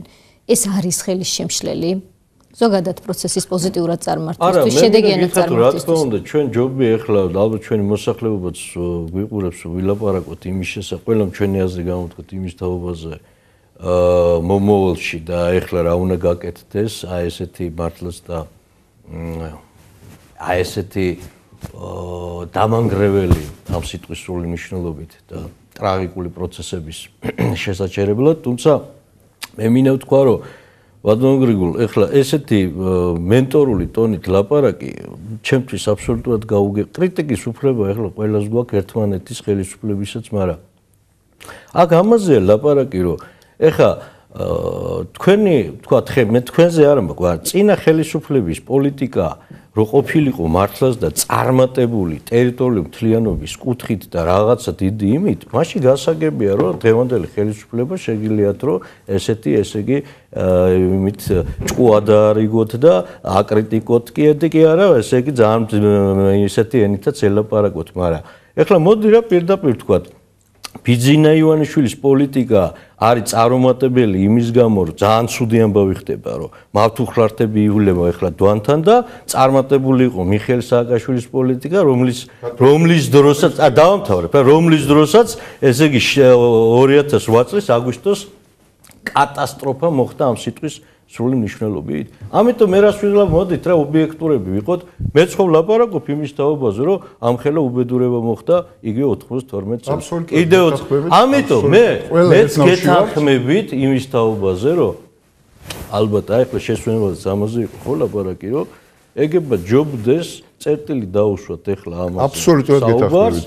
და ვილაპარაკოთ რა შეიძლება გაკეთდეს. მე პირდაპირ გეტყვით რა. რა თქმა უნდა, გასო ეხლა ძალიან კარგად ვიცი რას წარმოადგენს რუსეთი და ძალიან კარგად ვიცოდი ეს და ვიმეორებ ჩემ ტყავზე მაქვს ბევრი რამე კიდევ გადატანილი. მაგრამ ახლა ჩემთვის ძალიან საინტერესოა ეხლა აქ პროფესიონალები შეხედა ნამდვილად დიპლომატიის სფეროში. ეხლა იგივე მე რა დეფიციტს ვხედავ დღევანდელი ხელისუფლების პირობებში. აი ერთი არის რომ მართლაც და აშკარად თელმა საზოგადოებამ პირდაპირ გეტყვით დავინახეთ რომ ეს ყველაფერი რაც ეხლა ზომები იყო მიღებული იგივე ელჩების მიყვანა ის ანუ ენერგიული რაღაც ზომების მიღება საერთაშორისო საზოგადოების მიმართულებით რომ მათ ესე იგი მწვავე რეაქცია გააკეთონ რომ ეს აშკარად გამოჩნდა რომ იყო ესე იგი დაგვიანებული და თითქოს და აქამდე დღევანდელი ხელისუფლება არ მოქმედებდა ისე ვთქვათ ენერგიულად და იყო პასიური. მეორე მხრივ მე ესე იგი რასაც ვხედავ დღევანდელ ხელისუფლებაში ესე იგი ესეთი შთაბეჭდილება რჩება რომ ერთი ადამიანი არ არის ისეთი უმაღლეს ეშელონებში ვისაც შეუძლია აიღოს ტელეფონი და ესე ვთქვათ დაელაპარაკოს მეორე მხრივ რუსეთის ხელისუფლების უმაღლეს წრებს ვის ხელშიც არის რაღაც ბერკეტები რაღაც საკითხები დაელაპარაკოს ძალიან პრინციპულად რა თქმა უნდა. იმიტომ რომ ეს არის საკითხი ჩვენთვის სამკვდრო სასიცოცხლო რაც ხდება. ანუ თითქოს და ყველაფერი პროცესები არის მინებებული, მიდის ესე რაღაცნაირად ინერციით და აი ახლა დღევანდელმა იმან მართლაც და მოსახლეობაში დადებითი ის გამოიწვია, როცა იქ ადგილობრივ ხალხშიც რომ აი ბოლო-ბოლო ყურადღება მოგვექცაო რა. აი ეგეთი ის ქონდა ადგილობზე ხალხსაც და თითოეულ ჩვენთაგანსაც. ჩვენ ველოდებით იმას, რომ არსებობს თუ არა რაიმე სტრატეგია და ტაქტიკა ერთი მხრივ რა არის უნიშნულოვანი ფაქტორები. მე ახლა არა ვარ საგარეო საქმეთა ესე ვთქვათ იმის და დიპლომატიის იმაში პროფესიონალური კვალიფიკაციის მქონე ნამდვილად, მაგრამ ახლა პოლიტიკაში გარკვეული გამოცდილება მაქვს და მით უმეტეს ახლა პოლიტოლოგიაში და ერთი მხრივ რა თქმა უნდა ჩვენთვის მნიშვნელოვანია გააქტიურება აი ამ საერთაშორისო ფაქტორის, მაგრამ მეორე მხრივ იმის ბერკეტი ვიღაცას ხო უნდა კონდეს იმის საშუალება, რომ ელემენტარულად ესე ვთქვათ, როცა ესეთი რაღაცები ხდება, ვიმეორებ ტელეფონი აიღოს და დაურეკოს მოსკოვში ვიღაცას. ბატონ ნიკოლოზ, თქვენ მართალია მალე, მაგრამ დატოვეთ ახალი ხელისუფლების მოსვლის შემდეგ საგარეო საქმეთა სამინისტრო, მაგრამ რაღაცა პერიოდი გაატარეთ ახალ ხელისუფლებასთან ერთად. აი რასაც ბატონ ირაკლი ბრძანებს ახლა, რომ მინებებულია პროცესები, რომ თითქოს იქ კომუნიკატორის ფუნქციის შემსრულებელიც არასაჯაროდ არავინ არის დარჩენილი, ვთქვათ, მეორე მხარესთან. შესაძლოა ეს, ვთქვათ, რეალობა იყოს? თქვენ ვიდრე იქ იყავით, ასეთი გარემო იყო? მე არ ვიცი, ახლა მოსკოვში ვინ რეკავს და ვის შეუძლია დარეკვა. ნამდვილად არ. თქვენ დროს რეკავდა ვინმე? არ ვიცი, ჩემ თვალწინ არავის არ დაურეკია და ახლა რაც არ ვიცი, იმაზე ვერაფერს ვერ გეტყვით. თუმცა შემთხვევით, რა თქმა უნდა, ჩემი თანამდებობა არ დამიტოვებია, იმიტომ რომ მაშინვე მე ჩემს განცხადებაში აღნიშნე, რატომ არც სტრატეგია მომეწონა და არც შესრულება. და გრძელდება დღეს ასე, ახლა აღნიშნე. თუმცა მადლობელი ვარ, რომ ხელახლა მომანიჭეთ უფლება კრიტიკის გამოთქმის. ეს თქვენს დააყენეთ ცოტა ხნის წინ Facebook-იდან გამომდინარე. თუ საუბარია იმაზე, რა უნდა გაკეთდეს მომავალში, მეც ვეთანხმები იმას, რომ რა თქმა უნდა, სრულად დავიწყებო წარსულის, როგორც ბატონი რეკნევს, სწორი არ იქნება, იმიტომ რომ წარსული სწორად უნდა გაანალიზდეს, რომ მომავალში შეცდომები აღარ დაუშვათ. მაგრამ მაინც ჩვენ მომავალზე უნდა ვიყოთ ორიენტირებულები და ვფიქრობდეთ იმაზე, თუ რა მოვიმოქმედოთ. აი თქვენ რომ იყოთ ახლა ამ უწყებაში. ჩემი რეკომენდაცია იქნება შემდეგი, გეტყვით პირდაპირ. პირველი შეტანილი იქნეს სიცხადე ევრაზიის კავშირთან დაკავშირებით და სრულიად დეზავუირებული იქნას ის განცხადება, რომ ჩვენ ვსწავლობთ და შესაძლოა გავერთიანდეთ რადიკალურად დეზავუირებული. შესაძლოა გავერთიანდეთ, გონი არ ყოფილა ასეთი. როგორ არ იყო? თუ საქართველოს ინტერესებში როგორ არ იყო? როგორ არ იყო? ბაბათიეთ. ეს იყო ნათქვამი. თუ საქართველოს ინტერესებში იქნება. და ეს დიპლომატიაში და საერთაშორისო ურთიერთობებში აი ასეთ ნახევრად ბუნდოვან თანხმობასაც დიდი მნიშვნელობა აქვს. ჩემი აზრით ეს სრულიად დეზავუირებულ უნდა იქნეს პირველი. მეორე რადიკალურად უარი უნდა ითქვას და ეს ოფიციალურად გამოცხადდეს იმ ავადსახსენებელი რკინიგზის აღდგენაზე, რომელიც დამღუპველი არის საქართველოსთვის, მთლიანად ეს იდეა. და ამის ანალიზში შეგვიძლია ღრმად წავიდეთ, თუმცა არაერთხელ წავსულ ვართ. გადაიხედოს ჩვენი მონაწილეობის ფორმის საკითხები ოლიმპიადასთან დაკავშირებით. რა თქმა უნდა, კატეგორიულად უნდა გამოირიცხოთ ასეთი ქმედებების ფონზე ნებისმიერი საქართველოს ხელისუფლების წარმომადგენლის ჩასვლა ოლიმპიადაზე, მაგრამ სპორტსმენების მონაწილეობის ფორმაც გადახედილ უნდა იქნეს. ამაზე ჩვენ გვქონდა ადრე საუბარი, რომ არსებობს ისეთი ფორმა მონაწილეობის სპორტსმენების, რომ არ დაკნინდეს საქართველოს ღირსება ამ შემთხვევაში და ჩავიდნენ, თუ ვინმე გვყავს მართლა ახლა ზამთრის მე ბევრი არ აკვავს და ოლიმპიური დროშის ქვეშ მიიღონ მონაწილეობა იქ.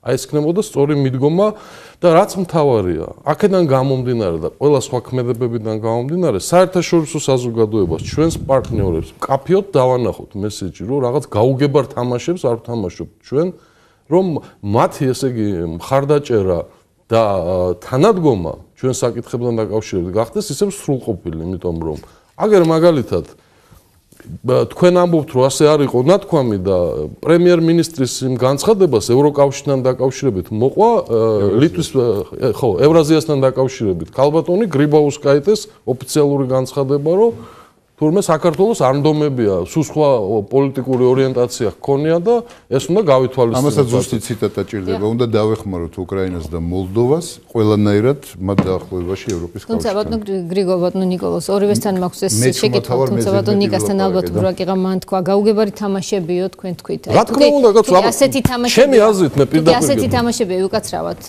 მაშინ თქვა კეტრინ ეშტონი არა, კაცო, გაუგებარ თამაშებში სულ სხვა რამეს გულისხმობ. ბარიერის მოხსნა უზრუნველყავითო ებნება რუსეთს, თქვათ, ნატოს გენერალური მდივანი. ამაზე ხო ბევრი ვისაუბრეთ. ეს მოხდა, მაგრამ მაშინ მხარდაჭერა იქნებოდა საერთოდ.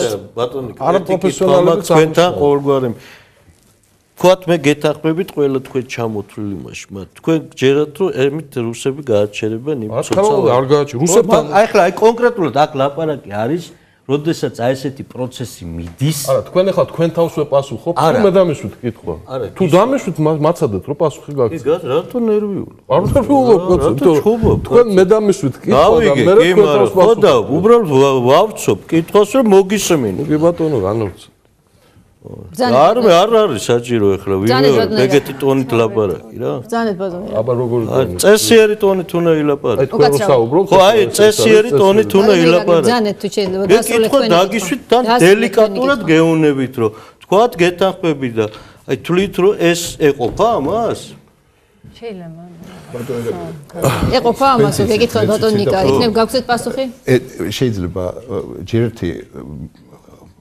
მაყურებლისთვის ყველას ერთმანეთის უღრმესი პატივისცემა გვაქვს. მეორე, ყველა ერთნავში. არა, ეს ძველბიჭური ლაპარაკი თუ მიღებული აქვს სტუდიაში, მე არ ვიცი, თორე ეგეთით შემიძლია, მაგრამ აქ სტუდიაში არ დავიწყებ.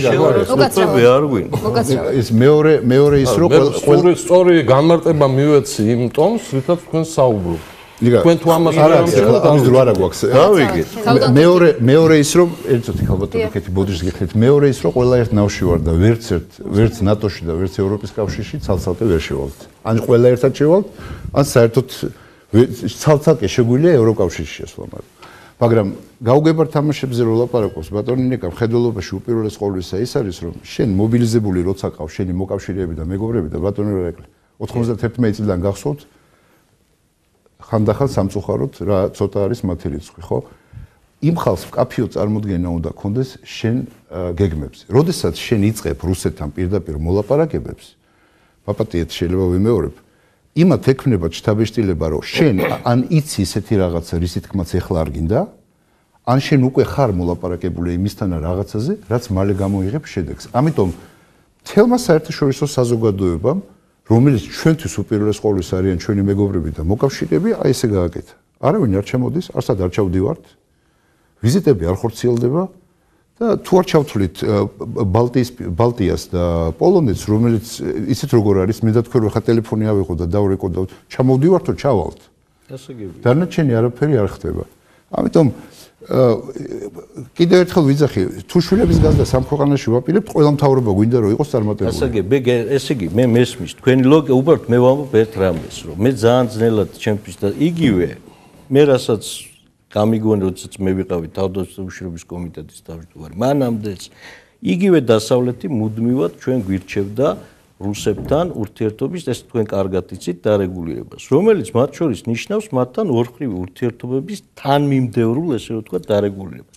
ეს იგივე არის, რა თქვა ხა დალაპარაკება რა არის? დალაპარაკება, დიალოგი არის ერთ-ერთი ამის ბატონო ირაკლი, თქვენ რომ მოგცემოდათ მაშინ საშუალება ან მე ახლა, დამეთანხმებით, რომ ჩვენ შემოვივლიდით დასავლურ დედაქალაქებს. რა თქმა უნდა, კი, რა თქმა უნდა. მე ისევ შენ უნარი უნდა გქონდეს იმის, რომ მასთან ელემენტარულად შეგეძლოს ორხრივი თუნდაც დალაპარაკება. ბატონი ირაკლის და საერთოდ ყველა დისკუსიაში გავჩვენდები ხალბატონო კეთი პირობას გაძლევთ ხმასაღებრო იღებ გადაცემის ბოლომდე. ჩვენ რუსეთთან მოლაპარაკებას ვაწარმოებდით საერთაშორისო ორგანიზაციების ფარგლებში ძალიან ბევრ საკითხზე, მათ შორის იმ მისიებზე, რომელიც პირადულად უნდა ჩამოსულიყვნენ ჩვენთან. ჩვენ მათთან ვაწარმოებდით მოლაპარაკებას მსოფლიო სავაჭრო ორგანიზაციაზე. მაგრამ როგორც კი ისინი ჩვენთან იწყებდნენ საუბარს და გვეკითხებოდნენ შეიძლება გავიდეთ პირდაპირ დიალოგზე რამდენიმე შემთხვევა იყო ბატონო ირაკლი როცა ჩვენ და ჩვენი ვიზავი საგარეო საქმეთა სამინისტრო რუსეთის მოლაპარაკებულები ვიყავით უნდა დაწყებული იყო ეს მოლაპარაკება ჩაფრენილი ვიყავით ადგილზე და ბოლო წუთში აი თვითმფრინავი რომ უნდა დაშვებულიყო რუსების თვითმფრინავი რომ უნდა დაშვებულიყო ისინი არაძლევდნენ მათ ამის უფლებას. მაგრამ ეს დამეთანხმეთ ბატონო პირდაპირ მოლაპარაკებები რუსებთან ქონდა შევარნაძესაც პირდაპირ მოლაპარაკების მაგალითი იყო იგივე სააკაშვილის პირველი ვიზიტი იყო ანუ ესე ნუ დავაყენებთ საკითხს რომ ეს და მხოლოდ იმით გაკეთდება საქმე რომ ჩვენ ესე იგი რაც შეიძლება მეტად ესე ვთქვათ გავააქტიუროთ გასაგე ეს არის უმნიშვნელოვანესი მაგრამ ჩვენ ხო ხედავთ კი ელჩებიც გამოვლენ, სხვა ქვეყნებიც გააკეთებენ განცხადებას, ნატოც გააკეთებს, მაგრამ პრინციპულად ამით ვერ იცვლება, თუმცა ეს ძალიან მნიშვნელოვანია, მე ძალიან კარგად, მაგრამ პრინციპულად არსებითად ამით ეს თუ არ არის ბატონო ირაკლი, მაშინ შენ რჩები ერთი ერთზე. რა თქმა მაგას არავინ არ უარყოფს. მაგას ერთი ერთზე არ უნდა დავჭრა. ამ სტუდიაში არ მყოფი არც ერთი ადამიანი, არც ერთი ადამიანი. ყველა ვთანხმდებით იმაზე, რომ რუსეთის მთავარი პრობლემა არ არის, არ იყო გამსახურდია, არ იყო შევარდნაძე, არ იყო სააკაშვილი, არ არის ივანიშვილი. რუსეთს არ უნდა საქართველოში მყარი ხელისუფლება, რუსეთს უნდა სამოქალაქო დაპირისპირება, რუსეთს უნდა არეულობა ქუჩაში, უნდა დასუსტებული ცენტრალური ხელისუფლება საქართველოში. ამისათვის პერიოდულად იქნება ამისთანა პროვოკაციები განუწყვეტლად და ჩვენ შეგვიძლია დანარჩენი ცხოვრება გავატაროთ ერთმანეთთან პრეტენზიების საყენებაში. ბატონ ნიკას მოსვლა მინდოდა და აღარ ვაცალე. ბატონ ნიკას მეცემალცებად გამოხმაურების საშუალებას. თქვენი ბრალია რომ აღარაცა პირობას გაძლევთ გადაცემის ბოლომდე ხმასარ მე სიდის ხმას არ ვიღებთ. მოგონი აღარ მეჩხუბება ბატონ ირაკლი რა. კარგი, მაშინ თქვენი ნებართვით. ერთი მინდა რომ მიმართულება მიცეთ თქვენს პასუხს ის სამი პუნქტი რომელიც ბატონი ნიკამ ჩამოთვალა ევრაზიის კავშირზე ძალიან გასაგები უარი ოლიმპიადაზე ესეთი ზომიერი და გასაგები მონაწილეობა არა პოლიტიკური ნაწილით არა მხოლოდ სპორტული ნაწილი და ასევე უარი რკინიგზის აღდგენაზე რომელიც თქვენი სამინისტროს განსაკუთრებული ინიციატივაც არის. თქვენ ფიქრობთ თუ არა რომ ამ წინადადებების განხილვა შესაძლოა და იღებთ თუ არა ამ შენიშვნას? ნინო, თქვენ ახლა ისეთი კითხვა დამისვით, რომ მე მგონი უნდა დამითმოთ მე რამდენიმე საათი, რომ იმიტომ რომ ძალიან ბევრი თემა, აბა ასეთ კი ანარას რეჟიმში ჩვენ ამ თემებზე ერთადერთი მე რაც ერთი რამე შეიძლება რომ გზავნილების დონეზე გითხრათ. აქვს თავისი პოზიცია, თავისი და არაერთხელ იქნა განმარტებული მათ შორის რკინიგზასთან დაკავშირებით, როგორ რანაირად ეს არ არის პირველადი, ასე ვთქვათ, ინიციატივა, ბევრი წლის განმავლობაში ეს ინიციატივა ჩნდებოდა ხოლმე. საქართველოს ხელისუფლება ამჯერად გამოხატავსაუბრა და რა თქმა უნდა, იმ რკინიგზის შესაძლო აღდგენას ასევე აქვს თავისი პირობები და ყველა ინიციატივა, რომელიც გაშხერდა, პირველ რიგში ამომდინარეობს საქართველოს ინტერესებიდან. ამ შემთხვევაშიც და ყველა სხვა შემთხვევაშიც, მათ შორის ოლიმპიადის შემთხვევაშიც, საქართველოს სახელმწიფოს უსაფრთხოების ინტერესებიდან. აი ამას გეტყვით ძალიან მოკლედ. ეს ყველაფერი ამიტომ კეთდება და არა იმიტომ რომ ვიღაცას მოსწონს კავკასიონის ქედსიქით ვიღაცა ასე ვთქვათ პიროვნულად თუ კოლექტიურად. საქართველოს სახელმწიფო ინტერესი. რაც შეეხება ევროკავშირსა და ევროატლანტიკურ სტრუქტურებში საქართველოს სწრაფოსთან დაკავშირებით უამრავი განცხადება გაკეთდა და ქვეყანა მიემართება იქით ის პროვოკაციების ჯაჭვი, რომელსაც მე ვეთანხმები ბატონ გრიგოლ სანარიში, რომ ეს მუდმივად იქნება და ალბათ იქნება. მე ველოდები რომ კიდევ იქნება. ამოცანა შეიძლება ის იყოს, რომ ზუსტად ამ პროვოკაციებზე რაღაცნაირად წამოგაგოს და საკუთარ თამაში შეგითრიოს.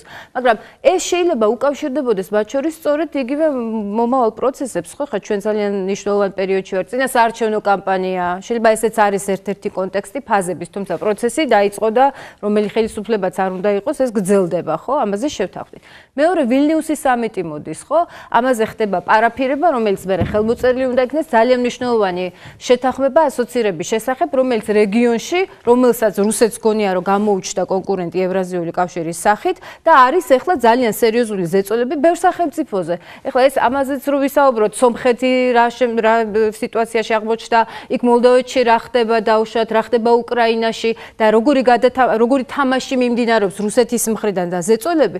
ეს შეიძლება ამასაც ისახავდეს მისმა, მაგრამ სწორედ იმიტომ რომ საქართველო მიდის და ამას მტკიცებით ფორმაში ვამბობთ რომ მიდის სწორედ აი ამ დასავლური ღირებულებებისკენ, ანუ მისი ორიენტაცია არის ევროკავშირისა და ევროატლანტიკური სტრუქტურების მიმართულებით. ეს არის ის, რაც გაცხადებულია კანონმდებლობის დონეზე კეთდება, დიპლომატიის დონეზე კეთდება და ასე შემდგომ. ეხლა შეიძლება იყოს განხილული ევრაზიის კავშირი, როცა პრემიერი ამბობს, რომ ჩვენ ამას ვიხილავთ, მართლა იხილავთ, სამთავრობო წრეებში ამას რაღაცა უწყებათა შორის რეჟიმში. შეიძლება რაღაცა კითხვები ჩნდება, იმიტომ რომ ეს არის ეფემერული, საერთოდ რას ნიშნავს ეს ევრაზიული კავშირი?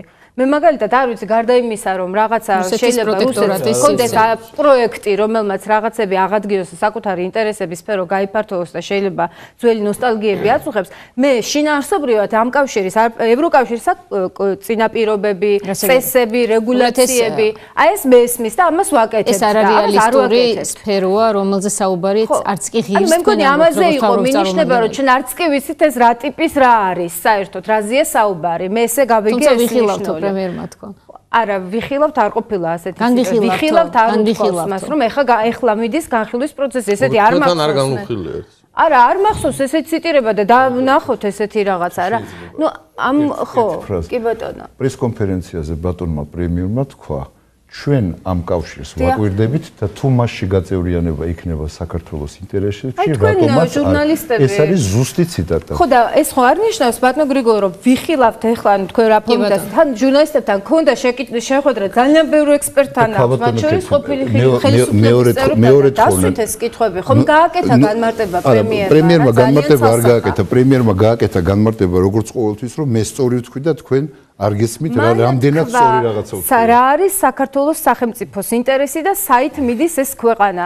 ეს მე მოვისმინე, ეს განმარტება მოვისმინე და ამიტომ მე ვფიქრობ არანაირი შფოთის საფუძველი არ არის იმ ადამიანებში, ვინც მხარს უჭერს ევროატლანტიკურ ინტეგრაციას. ევრაზიული კავშირი როგორი იქნება, უკვე დაკონკრეტებულია, ამაზე არაერთი განცხადება არის რუსი პოლიტიკოსების მიერ გაკეთებული და თუ ვიცი რომ თქვენ იცით, მაგრამ თუ ნებას მომცემთ შეგახსენებთ. ეს არის ერთიანი პოლიტიკური ეკონომიკური, სამხედრო, კულტურული, სოციალური და ხასუსო განმანათლებლი სფეროები. მაგრამ ბატონო გრიგოლ, ჩემი ამ შემთხვევაში ის რომ ვთქვი, რომ არც კი ვიცით რა არის, ევროკავშირი არის წარმატებული პროექტი.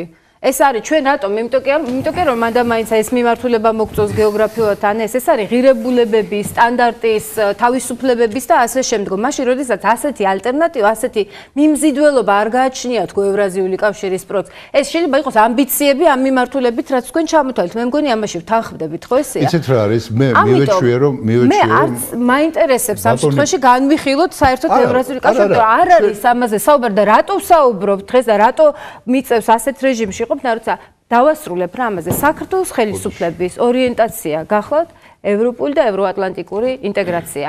მე მგონი ამაზე ჩემ ხედავ პასუხი ამოვწურე და თუნებას მომცემთ მეორე კომპონენტს რო არ შევეხო იქნებ იცით რა ხალხი გვიყურებს და დღესაც უკვე მე რამდენჯერ ვიყავი ამ სოფლებში და მე მგონია საბოლოოდ მათ უნდა დასკვნის გამოტანა, იმიტომ რომ ისინი კითხვებსავენ ჩვენ რა გვეშველება, როგორ იქნება საქმე, როგორ წავა სამშვიდობო პროცესი და ასე შემდგომ. მე ძალიან საინტერესოა ჩემთვის, მაგრამ ხა დიპლომატიური ინსტრუმენტების განხილვაში არ მინდა მარტო შევიდე, იმიტომ რომ ჯერსეთი ეს ჩვენი უწყების საქმე არ არის, გარკვეულწილად არის, მაგრამ ნაწილობრივ არსებობს ხო საგარეო საქმეთა სამინისტრო და ინსტრუმენტებზე შეუძლია მათ ისაუბროთ. შეიძლება დრო ცოტა გრჩება ხო? აი, ეს ინსტრუმენტები, რასაც ჩვენ ვიყენებ, გარდა ამ დიპლომატიურის, არის სიტყვაზე იგივე საერთაშორისო სამართლებრივი, ხო? არის ჰუმანიტარული განზომილების და მეორე ძალიან მნიშვნელოვანი ბერკეტი. რითაც ჩვენ ეს პროცესი უნდა გავანეიტრალოთ, უნდა დავეხმაროთ იმ ადამიანებს, რომლებიც მავთუხლართების გავლებით ზარალდებიან. ჩემი ბევრჯერ იქ ჩასვლის და ჩემი კოლეგების მიზანი გახლავთ სწორედ ეს, იმიტომ რომ არ გაჩნდეს უსაფრთხოების, ასე ვთქვათ, რაღაცა რისკები, მოიხსნას ჰუმანიტარული პრობლემები, რომელიც წლების განმავლობაში აქ და ჩვენ ამაზე უკვე დავიწყეთ ძალიან კონკრეტული მუშაობა. თქვენი ნებართვით ძალიან გთხოვთ, იმიტომ რომ მთელი ეს დისკურსი ასევე არის, მესმის, რომ მთავრობა არ აქცევს, დვანში არ ჩასულან, ესეთი რაღაცები. მათ შორის აი პრემიერთან შეხვედრაზე ჟურნალისტები ბრძანდებოდით და მე თქვენი და ყველა კამერების თანხლებით ჩემ კოლეგებთან ერთად და მე როგორც ერთი მოქალაქე მხოლოდ შეიძლება ისედაც წასულიყო როგორც მინისტრის მოადგილე ამუწყების წარმომადგენელი დვანში 26 სექტემბერს ვიყავით და ამას მიეცა მსვლელობა და გუშინ დაიწყო მუშაობა საჭიროებების დაკმაყოფილებაზე 72 სოფელში. მადლობა ქალბატონ ქეთი, აი მინდა რომ შემოგაშალოთ მაინც ევრაზიის კავშირთან დაკავშირებით ზუსტად პრემიერის ციტირება, რაც შეეხება ევრაზიულ კავშირს, ყურადღებით ვუყურებ და ვსწავლობ. მას არ უთქვას რომ ვსწავლობთ. ის თავად სწავლობს როგორც ჩანს არასამთავრობო დონეზე. მან გააკეთა გაცხადება საიტზე. ამ ეტაპზე არანაირი პოზიცია არ გაგვაჩნია, თუმცა თუ პერსპექტივაში ვნახავთ რომ ჩვენი ქვეყნის სტრატეგიისთვის ეს საინტერესო იქნება, რატომაც არა. ბატონ ნიკოლოზ, თქვენ გააქვთ დეფიციტი პრემიერის უფრო მკაცრი განცხადებების, ვთქვათ, მიმსგავსებულის პრეზიდენტ სააკაშვილის განცხადებებზე რუსეთის მისამართით. იქნებოდით ამის მომხრე ამ რიტორიკასთან მიახლოების. ადამიანი ინდივიდუალურია და ახლა არავინ არ ითხოვს იმას, რომ მაგალითად ივანიშვილმა სააკაშვილის საუბრის სტილი გადაიღოს, ეს ვერც მოხდება. აქ საუბარია სწორ შეფასებებზე, რა თქმა უნდა. რიტორიკის კონტენტს გულისხმობ მე. თვითონ შეიძლება არა ისეთი აგრესიული განცხადებებით, როგორც ხშირად გქონდა ხოლმე მაგალითად, მაგრამ თვითონ კონტექსტუალურად არა, რიტორიკაზე იმდენად რიტორიკაზე არ არის აქ საუბარი. აქ მე ვთქვი, რომ სტრატეგია, ანუ თვითონ ძირეული პრინციპები არ იყოს სწორი, რაც პრინციპში დადასტურდა უკვე დღეს პრაქტიკულად თითქმის 100%-ით. ანუ მიდგომა იყო შემდეგი, რომ ესე იგი რიტორიკის შერბილებით, კულტურული ურთიერთობების გაცოცხლებით რუსეთზე საერთაშორისო ზეწოლის ასე ვთქვათ ნიველირებით ჩვენ და ორმხრივი დიალოგის გარკვეული ფორმატის დაწესებით ჩვენ შევძლებთ იმას რომ ნორმალური კლიმატი დავამყაროთ რუსეთთან ორმხრივ შედარებით რაც ნელ-ნელა დაგვაყენებს მათთან ურთიერთობის ნორმალიზაციის გზაზე. მოხდა პირიქით, მე ამას ვამბობ. და ამის ხელახლა სწორად გააზრებაა საჭირო და შესაბამისი დასკვნების გამოტანა. ერთი კომპონენტი გამოგჩა თქვენებართვით შეგახსენებთ სამშვიდობო პროცესში, ეს ასევე იყო პირდაპირი კომუნიკაცია აფხაზებთან და ოსებთან და ხალხთა შორის კონტაქტის წარმოება, რომელიც ძალიან მნიშვნელოვანი კომპონენტია, ახალი კომპონენტი ამ პროცესის და ეს არის რაც რუსეთთან ორმხრივ ურთიერთობებზე იყო საუბარი აქ. მე მგონია ზოგადად საუბრობთ. აბსოლუტურად სწორია, იმიტომ რომ რა ურთიერთობა უნდა გქონდეს საოკუპაციო რეჟიმთან, ან ჩვენ თანამოქალაქეებთან საოკუპაციო ხაზის იგით, რომელიც ფრიანთ რუსების ხელში არის. ხო, არის სწორედაც რომ უნდა გქონდეს, იმიტომ რომ მართულხლართები დღეს დიახ, ამას ვცდილობთ ბატონო გრიგო. ერთი წლის წინათ გიყობოდით, რომ არ ვცადეთ და რაც იყო ისიც რომ დავკარგეთ, მივიღეთ ძალიან ცუდი შედეგები. ჩვენი ამოცანა გახლავთ ის, რომ სამშვიდობო პროცესი მე მაშინ საქართველოში ავწევ ბატონო ერაკლი. აი არ ვცხოვრობ აი მაყურებლისთვის თქვით, შევარდნაძე ჩიბიროვის მოლაპარაკება. შევარდნაძის დროზე არ საუბრობთ, ბატონო. აი, მე შევარდნაძეს საუბრობ, რა გადამეკიდეთ, ვერ გავიგებ. მე რატო გადაგეკიდეთ? არა, რატო გინდათ რომ ვილაპარაკო, ეს კონსტიტუციით მაქვს უფლება ვილაპარაკო იმაზე, რატო გინდათ რომ ვილაპარაკო? ზუსტერ, მე რა პერიოდზე შევარდნაძე ჩიბიროვის მოლაპარაკებები ხო იყო იმ დონეზე მისული? სერიოზულად. რომ რუსეთმა მიიღო გადაწყვეტილება და ის ლენინგრადისგან ჩამოყვანილი ეს ბანდიტი დაუპირისპირა.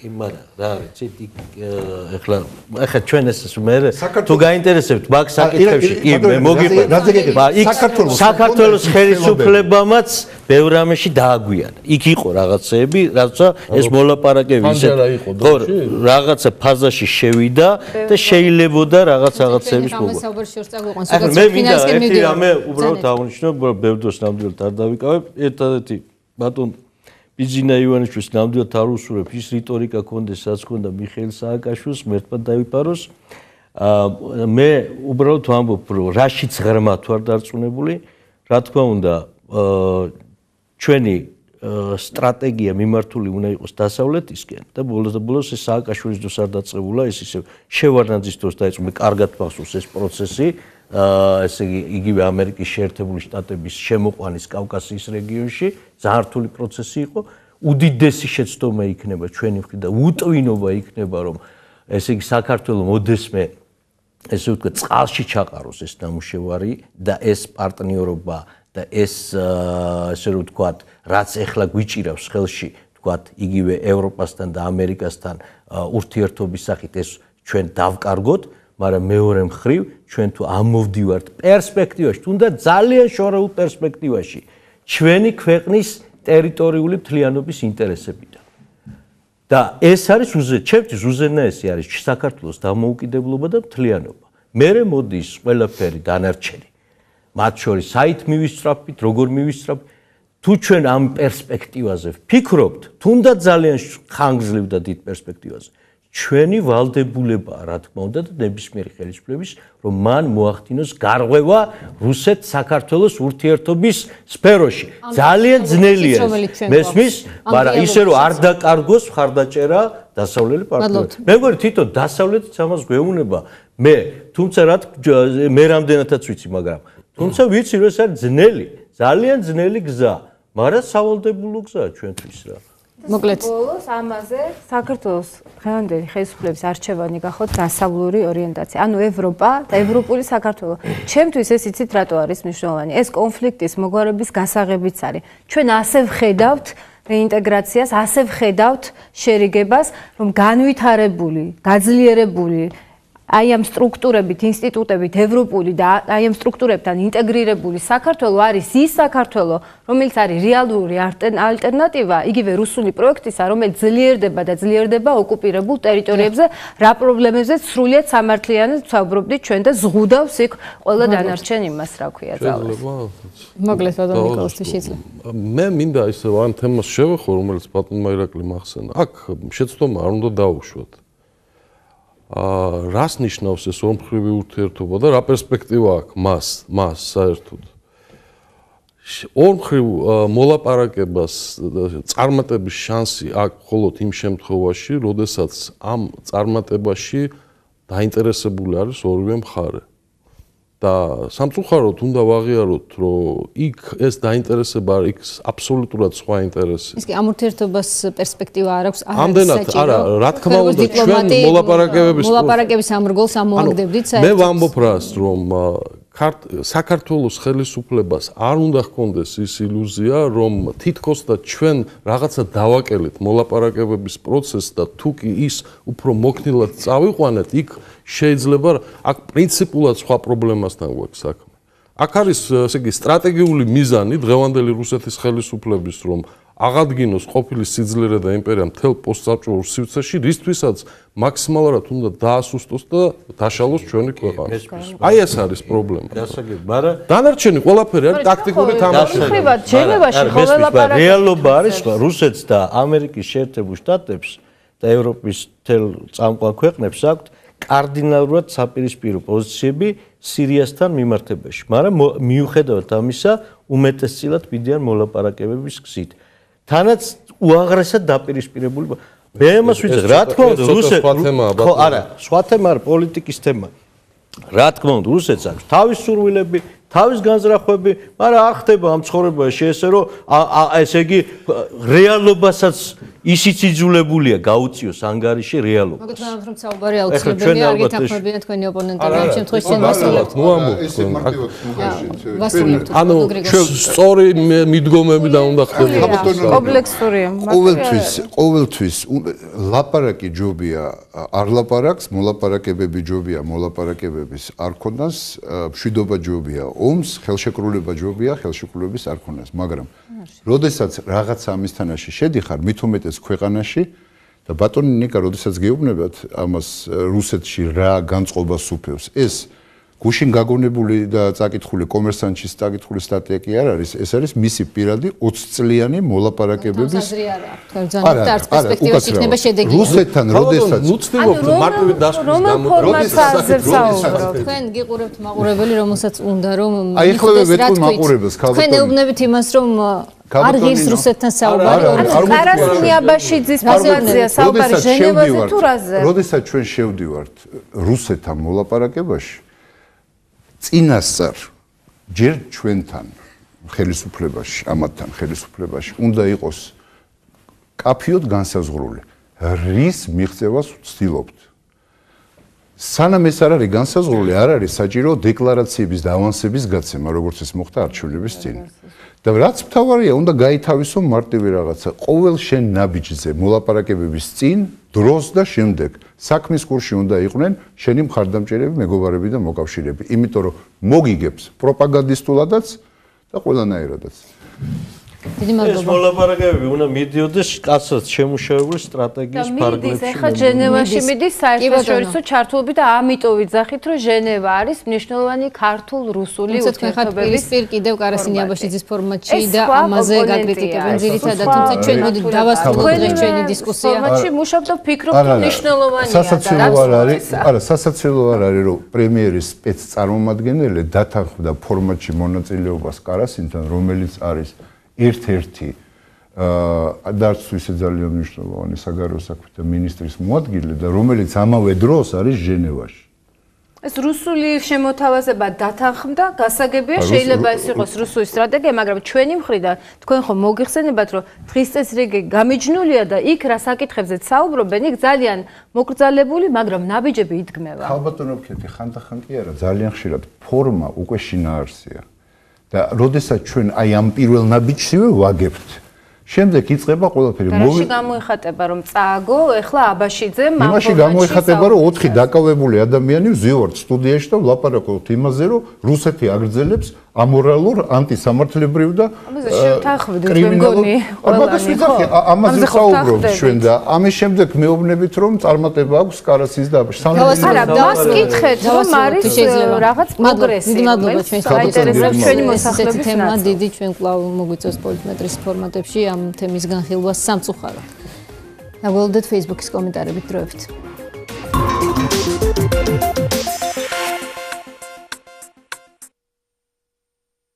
ლალი დევიძე მაშინ, როდესაც პირველად ბერლინის კედელი რეინტეგრაციის მინისტრმა ბატონმა ზაქარიაშვილმა ახსენა, ყურადღების მიღმა დარჩა სხვების მხრიდან.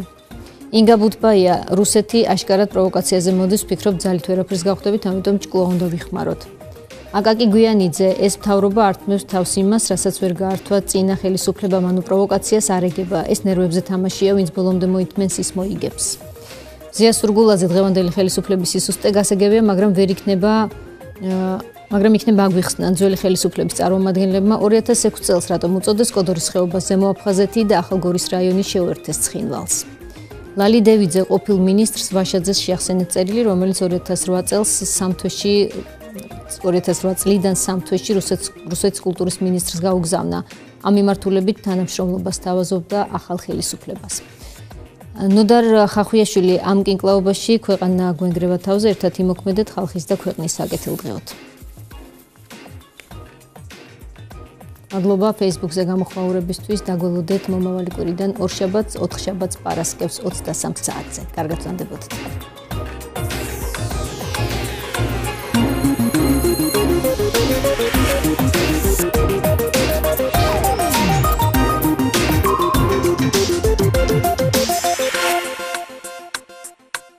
ერთი წუთი მქონდეს, მე რო ერთი წუთი მქონდეს, ალბათ სიყვარულზე ვიმაპარაკებდი. მე რო ერთი წუთი მქონდეს, სიყვარულზე ერთი წუთი